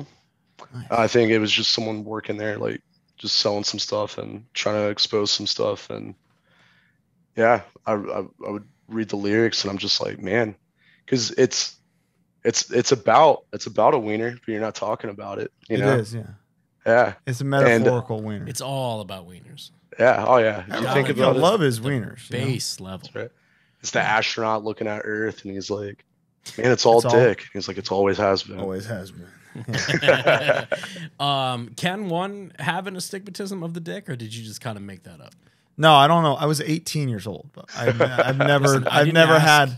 I didn't ask. No, I don't know. I mean, I still to this day have never looked it up, but I don't know. That's fun. Yeah, Bo, his dick's got 20/20 vision. Yeah, right. Yeah.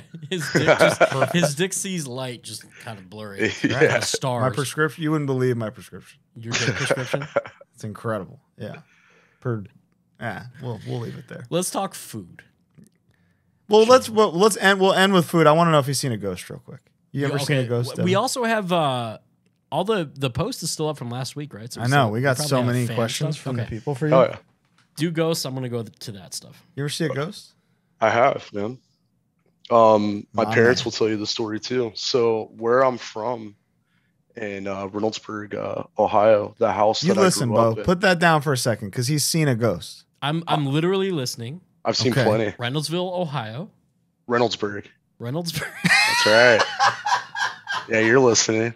I'm scrolling to a week ago. Birthplace of Lil Bow Wow. Oh, wow. Congrats. Yeah, I'm the second most famous guy from Reynoldsburg, dude. Amazing, dude. And my grandmother's house that I grew up in is part of the historical society because her house was a part of the Underground Railroad. Okay. Wow. And there was this. So my mom tells me the story. I remember bits and pieces of it because I was really young. And my grandmother had this picture of a woman in a blue bonnet, and she was skinning potatoes in this painting.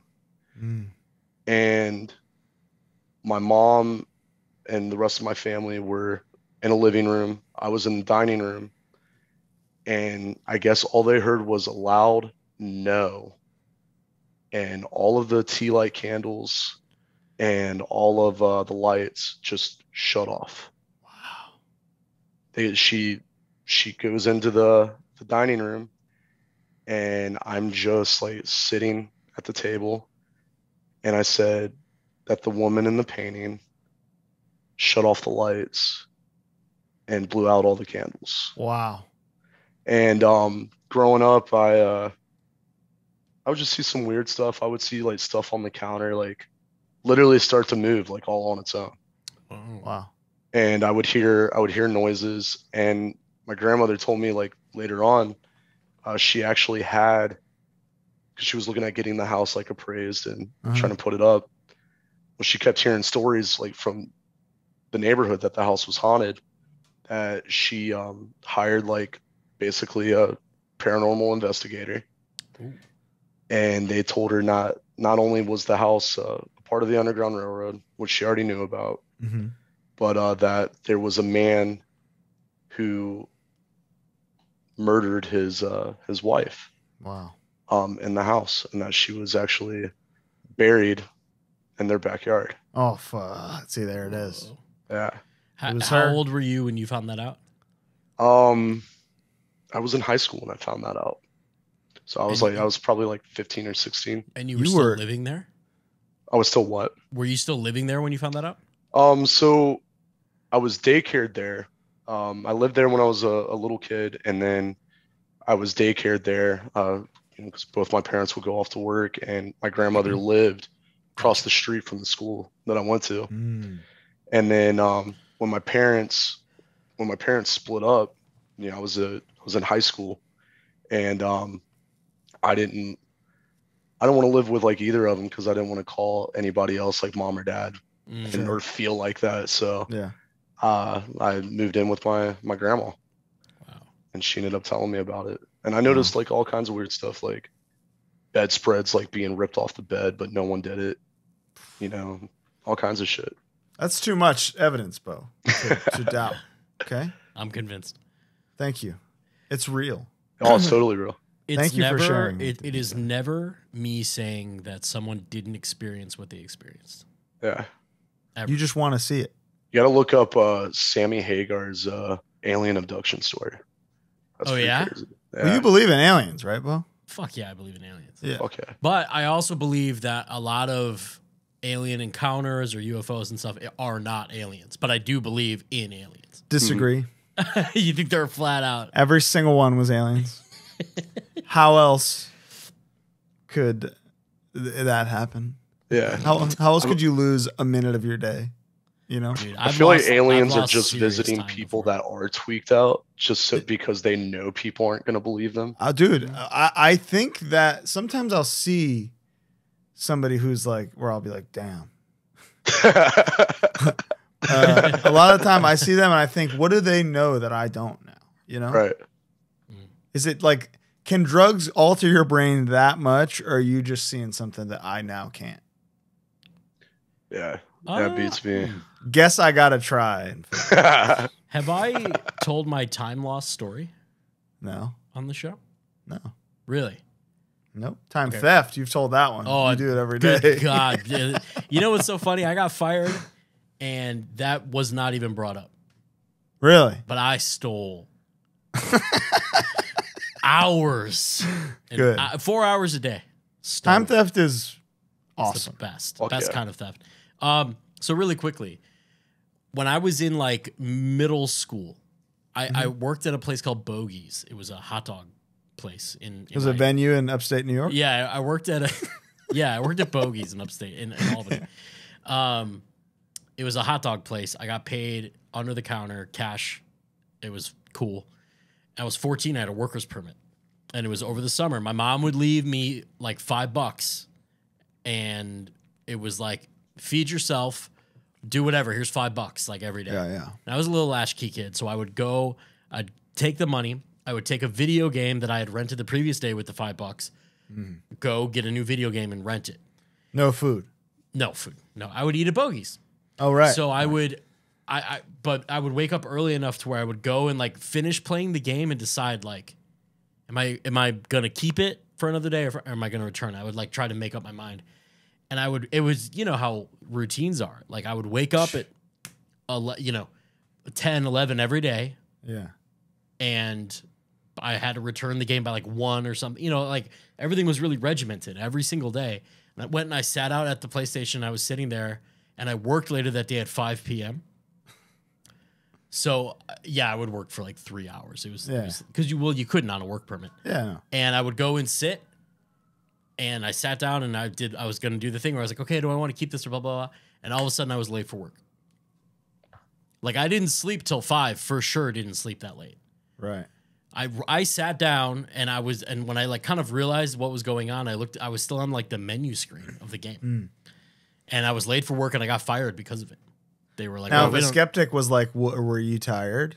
Would you be like, fuck you? Yeah, it was really weird. And then on the way, just weird memory on the way to Bogey's to be like, I'm so sorry, like whatever. I saw a bird that was like all wrapped up in fishing wire and was stuck, and I used my like keys to free it because it was on like the bottom part of a tree, and that made me even more late. Simulated. Just a weird day. But yeah, I lost none of this is real, lot of time. Dude. None of this is real. This thing we're doing, this show, fake. Time denier. Scripted. Yeah, I deny. I deny all time. I don't think time is real. I don't think traffic is real. Traffic? Traffic? Yeah. Just go. Just go. Yeah. Just move. If you just drive, there will be nobody behind you stuck. Now that's a good bit for your tight 5, you know? How about this traffic we're having, huh? You guys just go. You ever experienced traffic? Let's talk some culinary prowess, Devin. You seem like a man who can eat. I know you eat good. I mean, with all due respect. Yeah. Oh yeah. I know you eat good. Hit him with so let me ask you this. Yeah. You're driving down the road, right? You're on the freeway, you're flying down. Uh-huh. You got so much time. So much time. Yeah. You see one of them signs with the food, exit here. It's got everything on it. Every place. Doesn't matter. There's no where regional exception. Yeah. It's got everything. Sick. You can have whatever you want. What is the thing where you or the band collectively is like, pull this fucking van off the road or you're dead? You know? We're eating this. Bo's gonna like this one. Portillo's. Oh! Wow. Dude, incredible answer. Italian beef, man. Italian fucking beef. Devin, I had my first Italian beef 2 days ago. Revolutionary. In Chicago. Oh my God. Yeah, dude. Chicago's got the best food, man. We got it all. Oh yeah. We got everything you need right here. Go to Skokie Pita Inn. Dude, Pita Inn. Yeah, holy, that's because Evanston. Okay. Yep. All the helpings, and it's bang for your buck too, man. It's cheap. It's like $10 and you get a table's worth of food. Yeah, like a whole table. When you get your beef. Yeah, what do you get? How do you do it? I get the juice, and then I get big beef? Yep, big beef. Big beef. I get everything, man. I get the melted cheese. I get the onions, mushrooms. You do it dipped or just the regular way? Regular way. Dipped is a little crazy. Yeah. Do you get it with the hot peppers? I do. The jardinera? Oh, yep. My man. And I wash it down with the Arnold Palmy, dude. Oh, wow, Arnie Palmy alert. I didn't even know they had that. Amazing. Wow. Wow. Dude, Devin, great answer. Truly the most bowled over I've ever been about an answer. Yeah, Because I'm so fresh off of Portillo's, I'm still digesting it. I just sprayed it out about 2 hours ago. So I'm still thinking about it now that it has finally left me. And I'm dying for it again. Maybe I'll get it should that be dinner? Yeah, dude. Send me a pic. Too. But we also in Columbus we have a Giordano's. No kidding. So Giordano's is the enemy. Mm-hmm. However, when you're out of state, what are you gonna do? Yeah. Right. You know what I mean? If I'm not at home, I'll take a Giordano's. It's fine. Mm-hmm. But we went to Lou's yesterday, Colin and I. Oh, we had a time. Oh my god. Oh yeah. It was so good that you'd have to zell me. Ooh, we talked about it briefly. Ooh. Thought about it. We thought about it, but I wanted ice cream after, Yeah. Jenny's, man. So we got a deep dish pepperoni and then a thin crust Lou's cheese. The thin crust goes. Which was fine. Okay, all right. It should have been the crust is a little. It was a little. The whole thing was a little undercooked. Actually. It's a little undercooked. A little underdone. Yeah. But the deep dish is fucking. Giordano's. The one time I've had Giordano's, I felt so spited that you'd have to zell me to return. You simply have to pay me. Those are good answers, though. Those are very, very good answers. Very Chicago. You like McDonald's? I really appreciate that. In Columbus, we have we have old world pepperoni, which is yes, of course, the shingles, the cup cups. Dude, the cups, dude, the little grease traps. The sippy cup. So like Donato's, Massey's, and spots like that, man. That's where that's some of the best. I love Columbus style pizza. This is a very important question. That's very important. Are you a McDonald's guy? I love Don's. My man. Are you a soldier? You're in Ronald's army? You're a 5-star general? Dude, I ride for Ronald McDonald. Dude. Okay. Listen, there were only 5-star generals. Actually, there was only one. Okay, well then it's me. And you're a 4. You guys are both 4-star generals. Right. Josta's like 2 with that order. Yeah, dude, his order was so he's crazy. So Devin, what is your go-to McDonald's order? Breakfast or whatever. Valid question. Hey, let's say all day breakfast is a thing, and you can combine. Okay, all right, bet. So chicken McGriddle. And I add a folded egg, cheese, and bacon on it. Love an addition. Love a custom. Wow. And then I'll get I'll slam a McDub. I'll do a McBang. Okay. And I'll do a McDub and a McChicken. Okay. And then I'll also do if they have it, like some McDonald's just don't have it anymore, but the club. And I'll get white cheddar and extra bacon on it. Wow. I really admire the subs and ads that you're doing. Yeah. Because that's how you know it's fresh. For sure. And then fuck with it a little. The touch screen, they fucked up putting the touch screen in the McDonald's for me, man. Because I'm making the whole custom. See, it doesn't help me because my one big substitution is not available on the touchscreen. What is it? Add mac sauce. Oh, that's not on the touchscreen? It's not on the touchscreen. They don't want you to know you can do it. Oh. But Ron told me years ago. He said, Colin. He said, Colin. You can add this to anything. Colin. Dude, a double quarter pounder with mac sauce is slams. In-N-Out has like the garbage fries with the Thousand Island and stuff on that too. So, dude, get fucking mac sauce on the McDonald's fries. That's what I love to do that. Hell yeah. But I'll get extra sauce on the Big Mac, and I'll kind of intentionally let it drip out into the cardboard so that I can scoop up the excess with my fries. Yeah. You absolute menace. Why? Yeah, dude, Taco Bell and McDonald's is always has your back on tour. What's your Taco Bell order? Shit. Yeah, it will be. Yeah. Eventually shit, but before that. I'll do a chicken quesadilla. Classic. We get a lot of those. Have you noticed, Colin? Yeah. Number 7. Hell yeah. Good to go. Large Baja Blast, of course. My man. Full shug? Oh yeah. Respect. And then I also do a black bean burrito. Wow. 2 potato fiesta burritos. Oh wow. And shit. I also do 3 soft taco supremes. Wow. Kind of basic bitch, but They come But in still clutch. a hefty order. That's a hefty order. You obviously you work out and shit. Do you worry about what you eat? Or not worry, but are you concerned? I should say, like, do you keep track of macros? Sometimes I do. I'm always sweating so much on tour. I lose weight every fucking tour, dude. Cardio, the ultimate cardio is playing a set. People don't understand. It's 30 minutes of something you're doing. It's under those lights. You're moving. Your adrenaline's just rushing. Plus, we do work out every day on tour, and then the whole band. Yeah.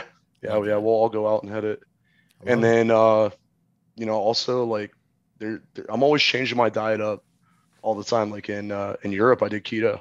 Yeah, same. And it was because they're serving you fucking. Here's a plate of meat and Kaiser. Yeah. You get a nice brat, a nice fucking fricadelle, or something. I'll drop weight. I'll drop 40 pounds in a month. Oh yeah, man. And Crazy. even though it's expensive out of anything, like bag of jerky from a truck stop, it's always clutch. Dude, I found a jerky hack, by the way. Target jerky, it's the same as like Jacko Links, like the same amounts of whether it's 8 ounces or however much comes in like a standard bag. $4. Oh. It's just it has like their label on it. It's the Archer Farms, like the Target brand, and it's fucking $4. Wow, that's a good deal. Excellent little, because I love jerky's a perfect snack. It is amazing little secret they got there. Great find, Bowen. Thank you. Let's cut to the user submitted questions. I'm on Twitter. I'm still scrolling. So I got Instagram, and I already have them pulled up. So what am I? Is Goodbye to the Gallows a Master Killer tier album? Asks Scourge79. It's up there. All right. It's not Master Killer though. My man. Yeah. That's a very fair, objective answer. Is there ever going to be a Sanguisugabogg merch drop with the high school S in the beginning? All the Stussy S. The cool S. Yeah, I want to do that. Just drop it online with just that, and I guarantee you'll make 10 grand. Hell yeah. That'd be sick. Could use it. What is the best Corpse Grinder era Cannibal Corpse album? Shit. Okay. Ooh, that's a great question. That is a great one. I have album. that answer. Unleashing the Bloodthirst, man. Wow. That's the most brutal one. It's also the first one with Pat O'Brien, so he had something to prove. That one's sick, and then dude, Vile, the Devoured by Vermin, that first scream that comes out where he's just showing you like, Chris Barnes is gone, but I'm not the one you want to fuck with. Straight up, dude. Sick. Yeah. So great answer. I would say Gallery of Suicide. Love that record. Album, Yeah. The Twitter post is gone, by the way. So I went all the way back. It's not. I literally went all the way back. It's not there. Does Devin spin kick? I do. Fuck yeah.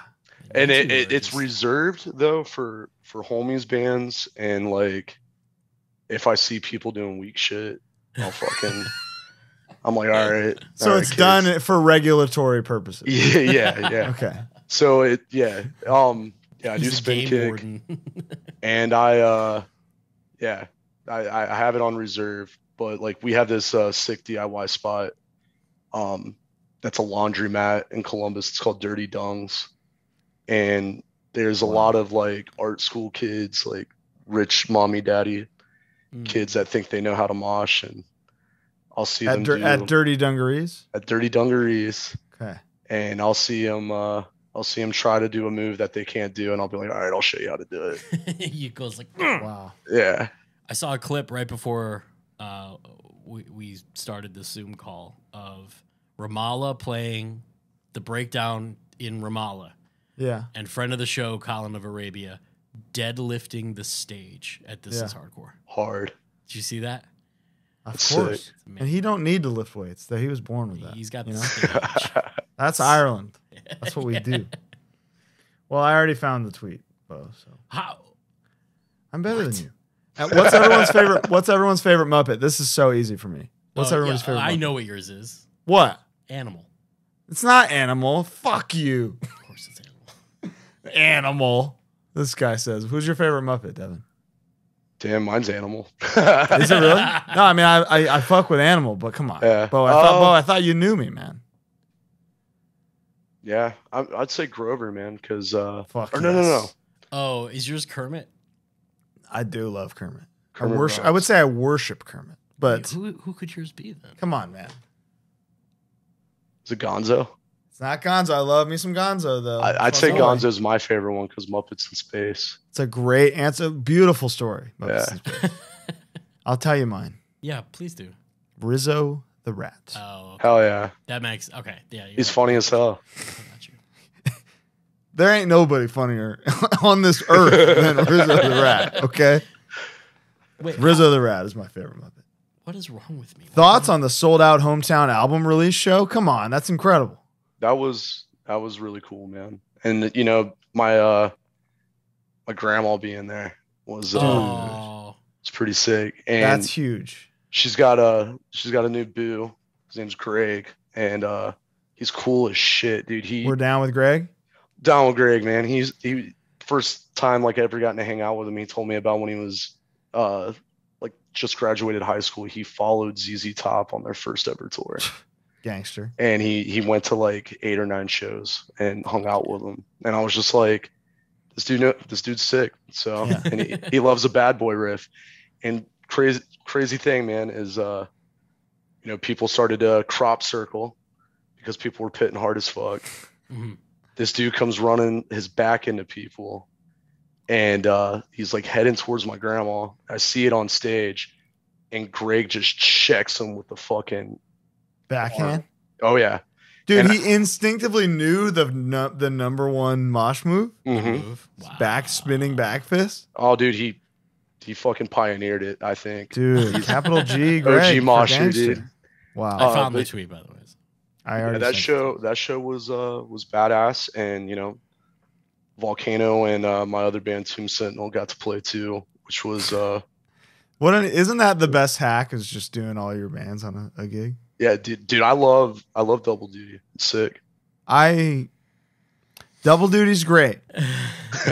Triples where you lose me. Triples is not best. Well, Yeah, the problem with you triples hard. is you're either drumming, singing, or playing bass right now. Yeah. So like the two, they're very taxing. If I got to play drums back to back, it's like, damn, this sucks, but I could probably do it. Bass drums, bass vox, Yeah. easy. Yeah.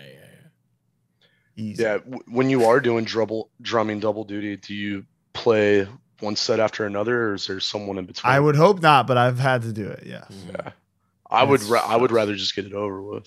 But then you're like, your stamina's gone for the second one. So the second one's gonna suffer a little bit. Yeah. This is a fun question. What's your favorite BPM? Cody can play 400. 400? Yeah, That's a gangster right there. dude, he's He's an animal. it's stupid. Yeah. It's criminal, man. You found a real unicorn with him. Let's hear 400 BPM real quick. Can you hear that? Yeah. That's Woody the Woodpecker. That ain't no. Wow. The standard makes like sense. brutal death is like 320, which is still That's fast. really good. I Yeah, would say 120 or 140 are my favorite. But wait, BPM. so here's what I don't understand, because like ba ba ba ba ba ba ba ba is that like blasts? yeah. Okay. Because like 400 BPM can be boom, ba, boom, ba, boom, ba, boom, ba, It can also be like, you know, like He'll do double it with, time. He'll do it with 400. gravities. He'll do like the mince beats and shit too. He's insane, Badass. man. Was this is a heavy one. I can cut this if you want. Okay. Was there ever a thought for them to change their name when Cameron left? His last name is still in their name now, which is great. Still, I'm just curious if they ever wanted to separate from the Bog. No. We're still the same band. You know, like Cameron didn't write everything, and the element and the passion for the band is still in there. Just because, you know, they fizzled out, didn't want to do it anymore. That doesn't mean that we didn't want to. Yeah. Also, the band wasn't named after them, so There a you lot go. of people always say that their last name's Boggs. It's Bog. So That's a different thing. That's Yeah. plural. There's only one of your blood sucking god that's right. thing. How hard did you? Well, you already answered this. Never mind. I want to know whatever happened to the song "Permanently Fucked." It's a B-side for Nice. Homicidal Ecstasy. We decided to use it as a B-side because of the flow, but it is a song that we're gonna bring back and play live for sure. There you go. The sequencing of the record, you were like, "We'll save this." Okay. Yeah, I mean, it was hard. Like there was 3 songs we had to like cut out, and what's cool is, we're taught. I'll just say it. Fuck it. We were talking about using that song for a split with Devourment. Whoa. And like coming out full swing and putting that on a split. Wow. If we can get all the big men and stuff be down with it. What's that? They're in? Oh, they're totally down. They've always been yeah. down. We've been talking about it for years. Dude, that's incredible. I love a good split. God, Oh, I yeah, love a same. split. This is an interesting question. Devin, how much money do you make off used underwear sales? In college, I made $150 Total? Wow. Or per pair? off one pair. How Dude, did you, that's a deal. How did you find? Beautiful. Yeah, it was Craigslist, and Craig? he would have gave me more if They were shitted? no, if I would have if he watched me get a rocker, Mm.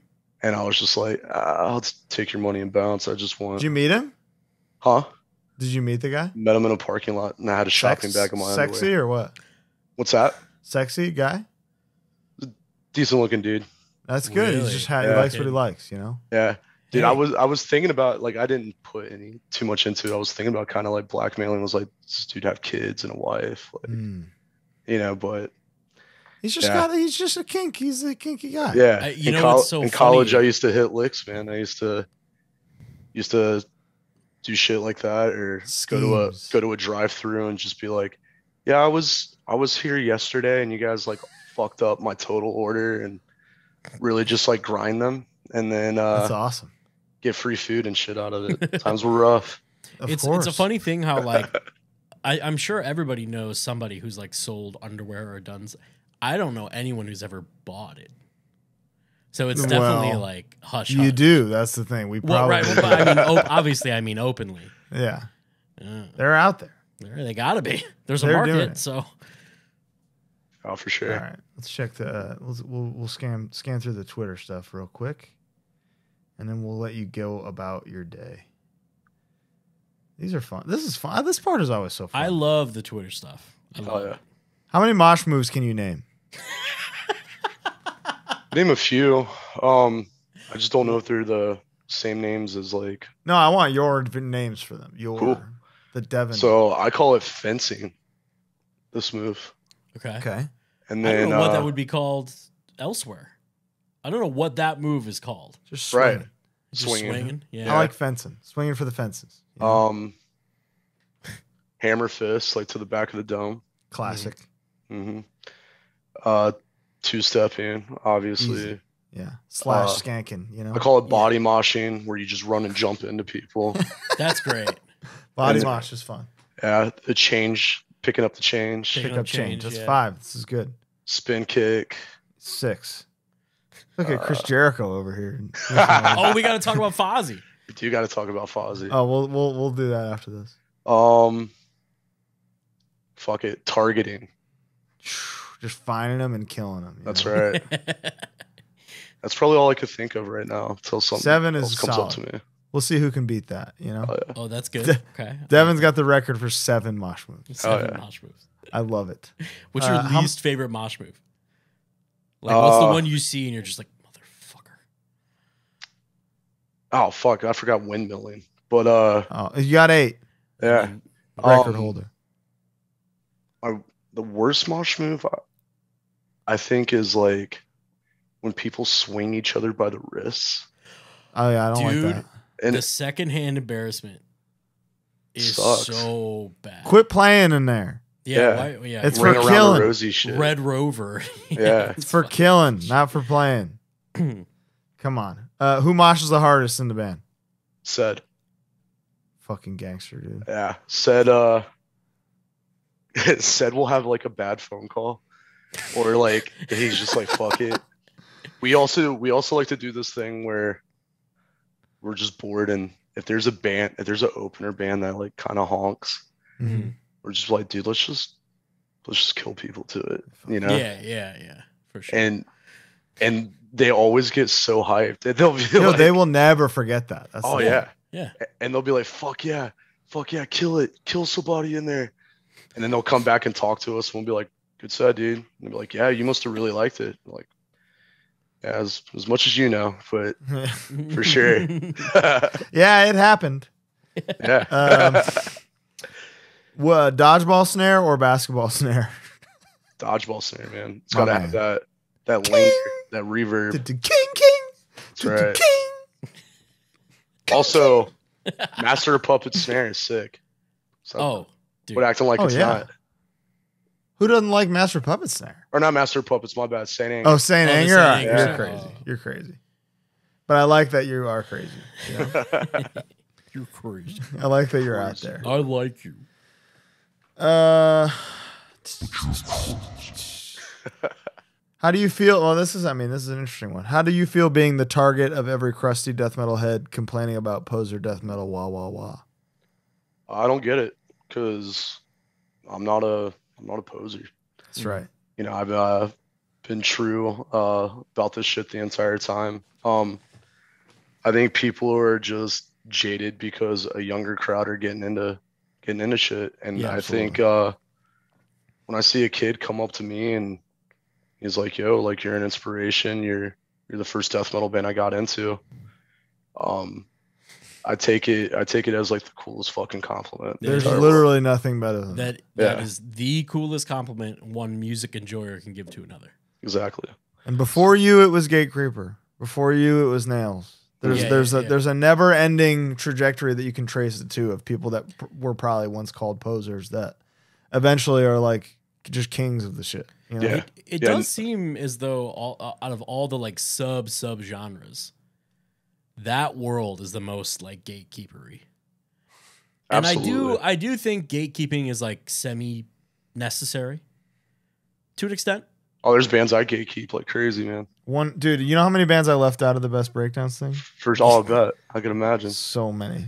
I ain't But telling then y'all. Inversely, the Best Breakdown things, how many people said, "Oh, I got into so much music because of this list"? 80% of the listeners. That's the best. That's Sick. the coolest shit. So it's all Got it. You got to gatekeep a little bit. I need a riff vault that you all can't have access to. You know? Which also, like, as much slack as they get from people, man, Pantera wrote some of the sickest endings and breakdowns to ever exist ever. 100%. And that's 100%. Pantera is one of the reasons we established the one per band rule. Mm-hmm. right. Yeah. Oh, right. I bet.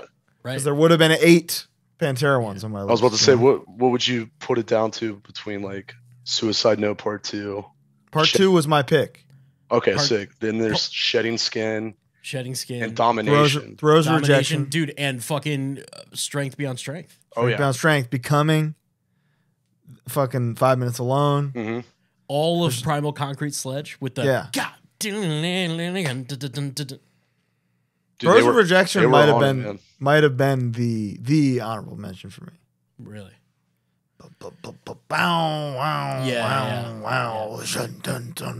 That's insane. No one. I'll kick your fucking No head one of. I saw some comments online that were bummed that we even mentioned Pantera. I can imagine. None of us are pumped or endorsing. Oh yeah. I'm not proud of bullshit at We all. don't care. We're talking about strictly the music. Do you know how many shitheads were in that list of 60 bands? So many. Yeah. So many, Mostly. dude. Like no one is into that. We're strictly talking Nobody about playing this music is a good guy. Yeah, man. That's why we're doing it. We bad boy riffs, dude. That's what I'm saying. Exactly. It's never mind. Tell me about working this Fozzy show, and then we'll let you go for the day. Yeah, I got it. You have a good time? What's that?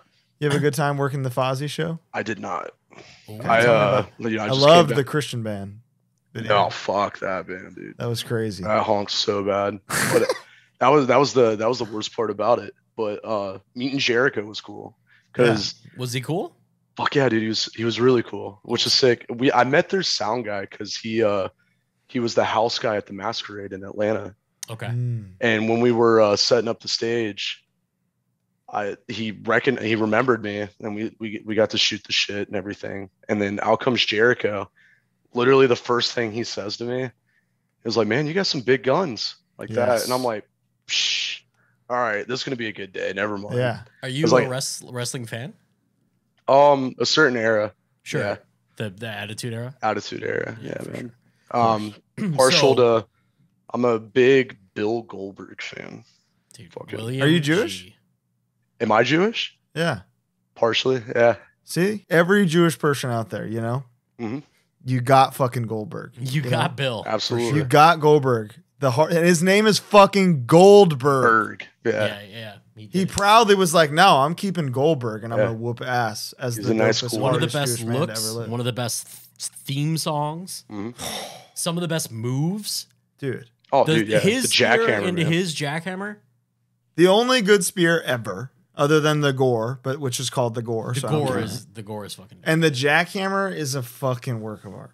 I like how Ricky Stark spears. By the way, he's got a good spear on him. He makes it look good. He makes it look for fucking being awesome. small. But yeah, Goldberg. And then the like stomp thing, the oh yeah, the tongue the out haka thing, yeah, that was real. So awesome. And then he was in that era where you have one tattoo and that's your logo forever. Yeah. So dope, dude. Yeah, so cool. He yeah, but yeah, I met Jericho. He was cool as hell. He did like a really cool VIP thing where he played some deep cuts. And then what sucked was like I came home at 5 a.m. Deep Fozzy cuts? Yeah. Yeah, he was playing songs that he wasn't like gonna play like that night just for the VIP crowd, which I thought was dope. That's cool. That's way cooler than meet and greet. And then but what's crazy is like I don't want to give him shit because like I know he was singing. Yeah. And I know his drummer was playing. Yeah, they got tracks though. They totally got tracks. Yeah. The one band that opened, they were fucking dumbasses, dude. They took all their gear and they put it in front of the bar when there was enough room in the backstage area. There's so much room there. It's a big ass venue that I work at. Why did they do that? Because like everyone was like loading in, loading out, loading straight out, and like every band had to have a sound check, and this band was late and they were the opening band. Oh. And they put everything in front of the bar, and then like they still had another half hour to like move that shit. No one else was back there. Yeah. And then they were gonna sound check, and they just decided not to. So I had to fetch it, and I was just like, and fuck these guys, you know? Yeah. And but then they played some cool ass like covers. They played a Depeche Mode cover cool. and shit. And then this Christian band played, and the front man has a guitar around his neck. Right. He doesn't touch it. Not once? He'll touch it here and there, and you could tell like where his hand was. He ain't playing the shit, you know? And in the in-ears, he's just hearing What's so funny is like it didn't have a single cab on stage, but they had floor wedges for the aesthetic. No. The drummer had his wedge too because he was like, I just want to feel it. It was like, what do you want? Like a thumper in your ass? Like what do you try to feel? Was it a fake kit? Was it an electric kit? It was an electric kit. Well, not for that band. Fozzy had an electric kit. What? Yeah, they did. What kind? Was it a Roland? It was a Roland.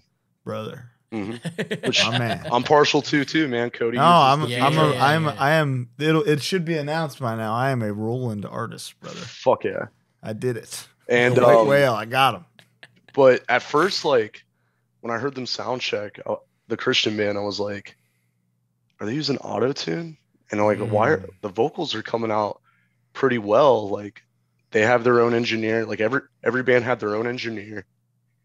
but their vocals were louder than every other band's, and I'm just like, what the fuck is up? Because they're tracks. And their tracks, Or and the bass something, player yeah. that was doing vocals too, they both sounded alike. So I was like, is it an auto tune?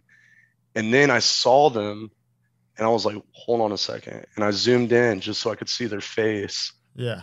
And I was like, dude, they're not even trying to like pass it. Like they Full were lip sync?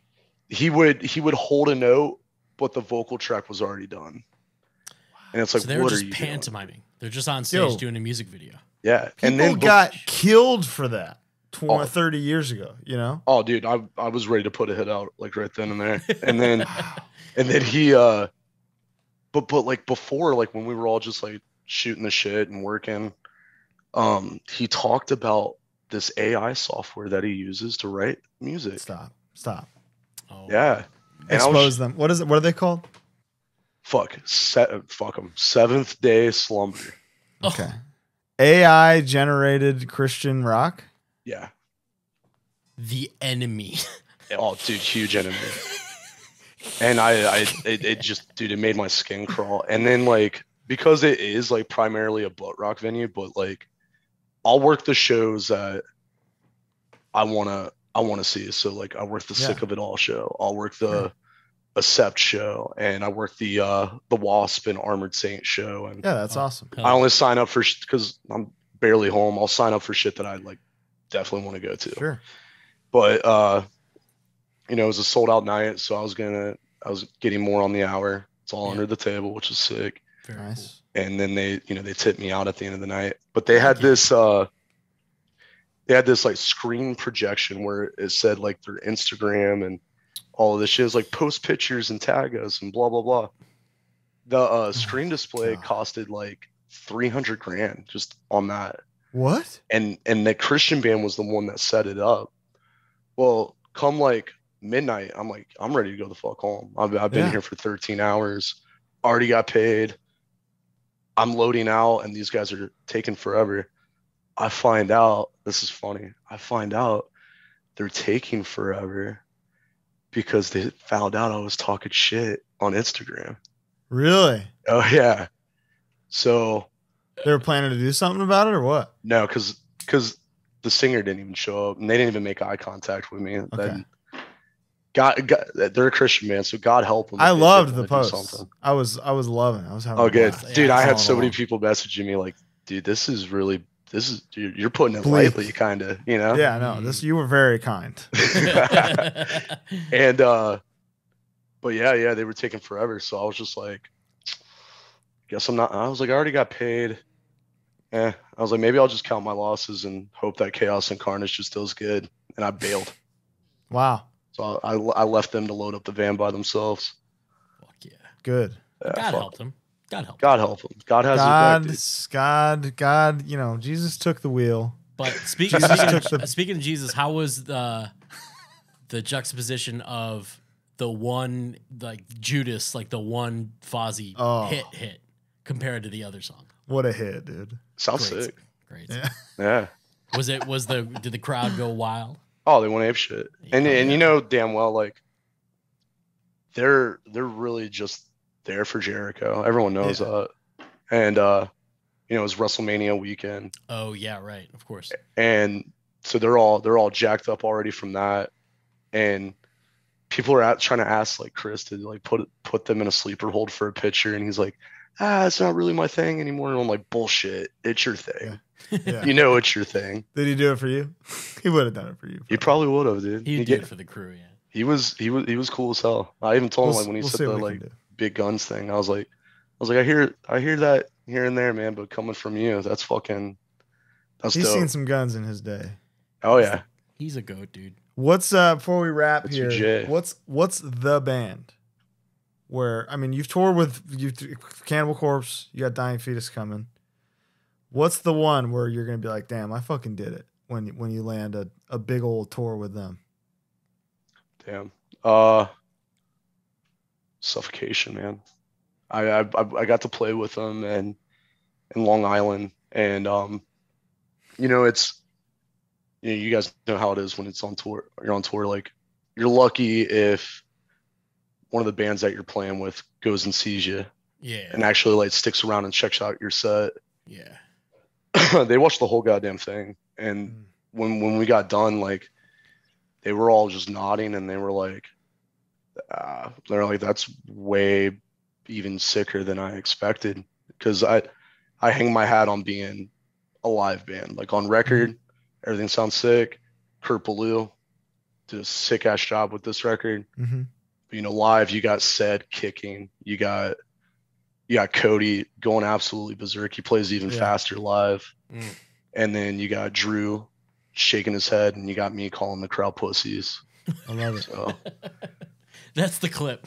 I would have to think a Suffocation tour is inevitable. And I can't wait to be there for it. Fuck yeah. I don't want to talk too much about it, but it is already being talked about. I knew it. Fuck. And well, that's amazing. Well, Devin, thank you so much for joining us. That was a blast. This was a blast. We'll have you back on after next couple tours, maybe next record or something. Oh yeah. Looking forward to it. Enjoy Chaos and Carnage. If you are listening to this, go see Sanguisugabogg, Dying Fetus, Suicide Sounds, and more right now. Literally now. They're playing in your city tonight. They're somewhere. Yeah. So I'm in the green room right now. He's in the green room right now. He's taking a fucking heater. Hopefully, if there's a green room bathroom, great night. Oh yeah. We're gonna lasagna it. There you go. Perfect. Stack it up. Stacker 2. All right. Thank you, Devin. Thank you all for watching. We will see you next week. Bye. Bye.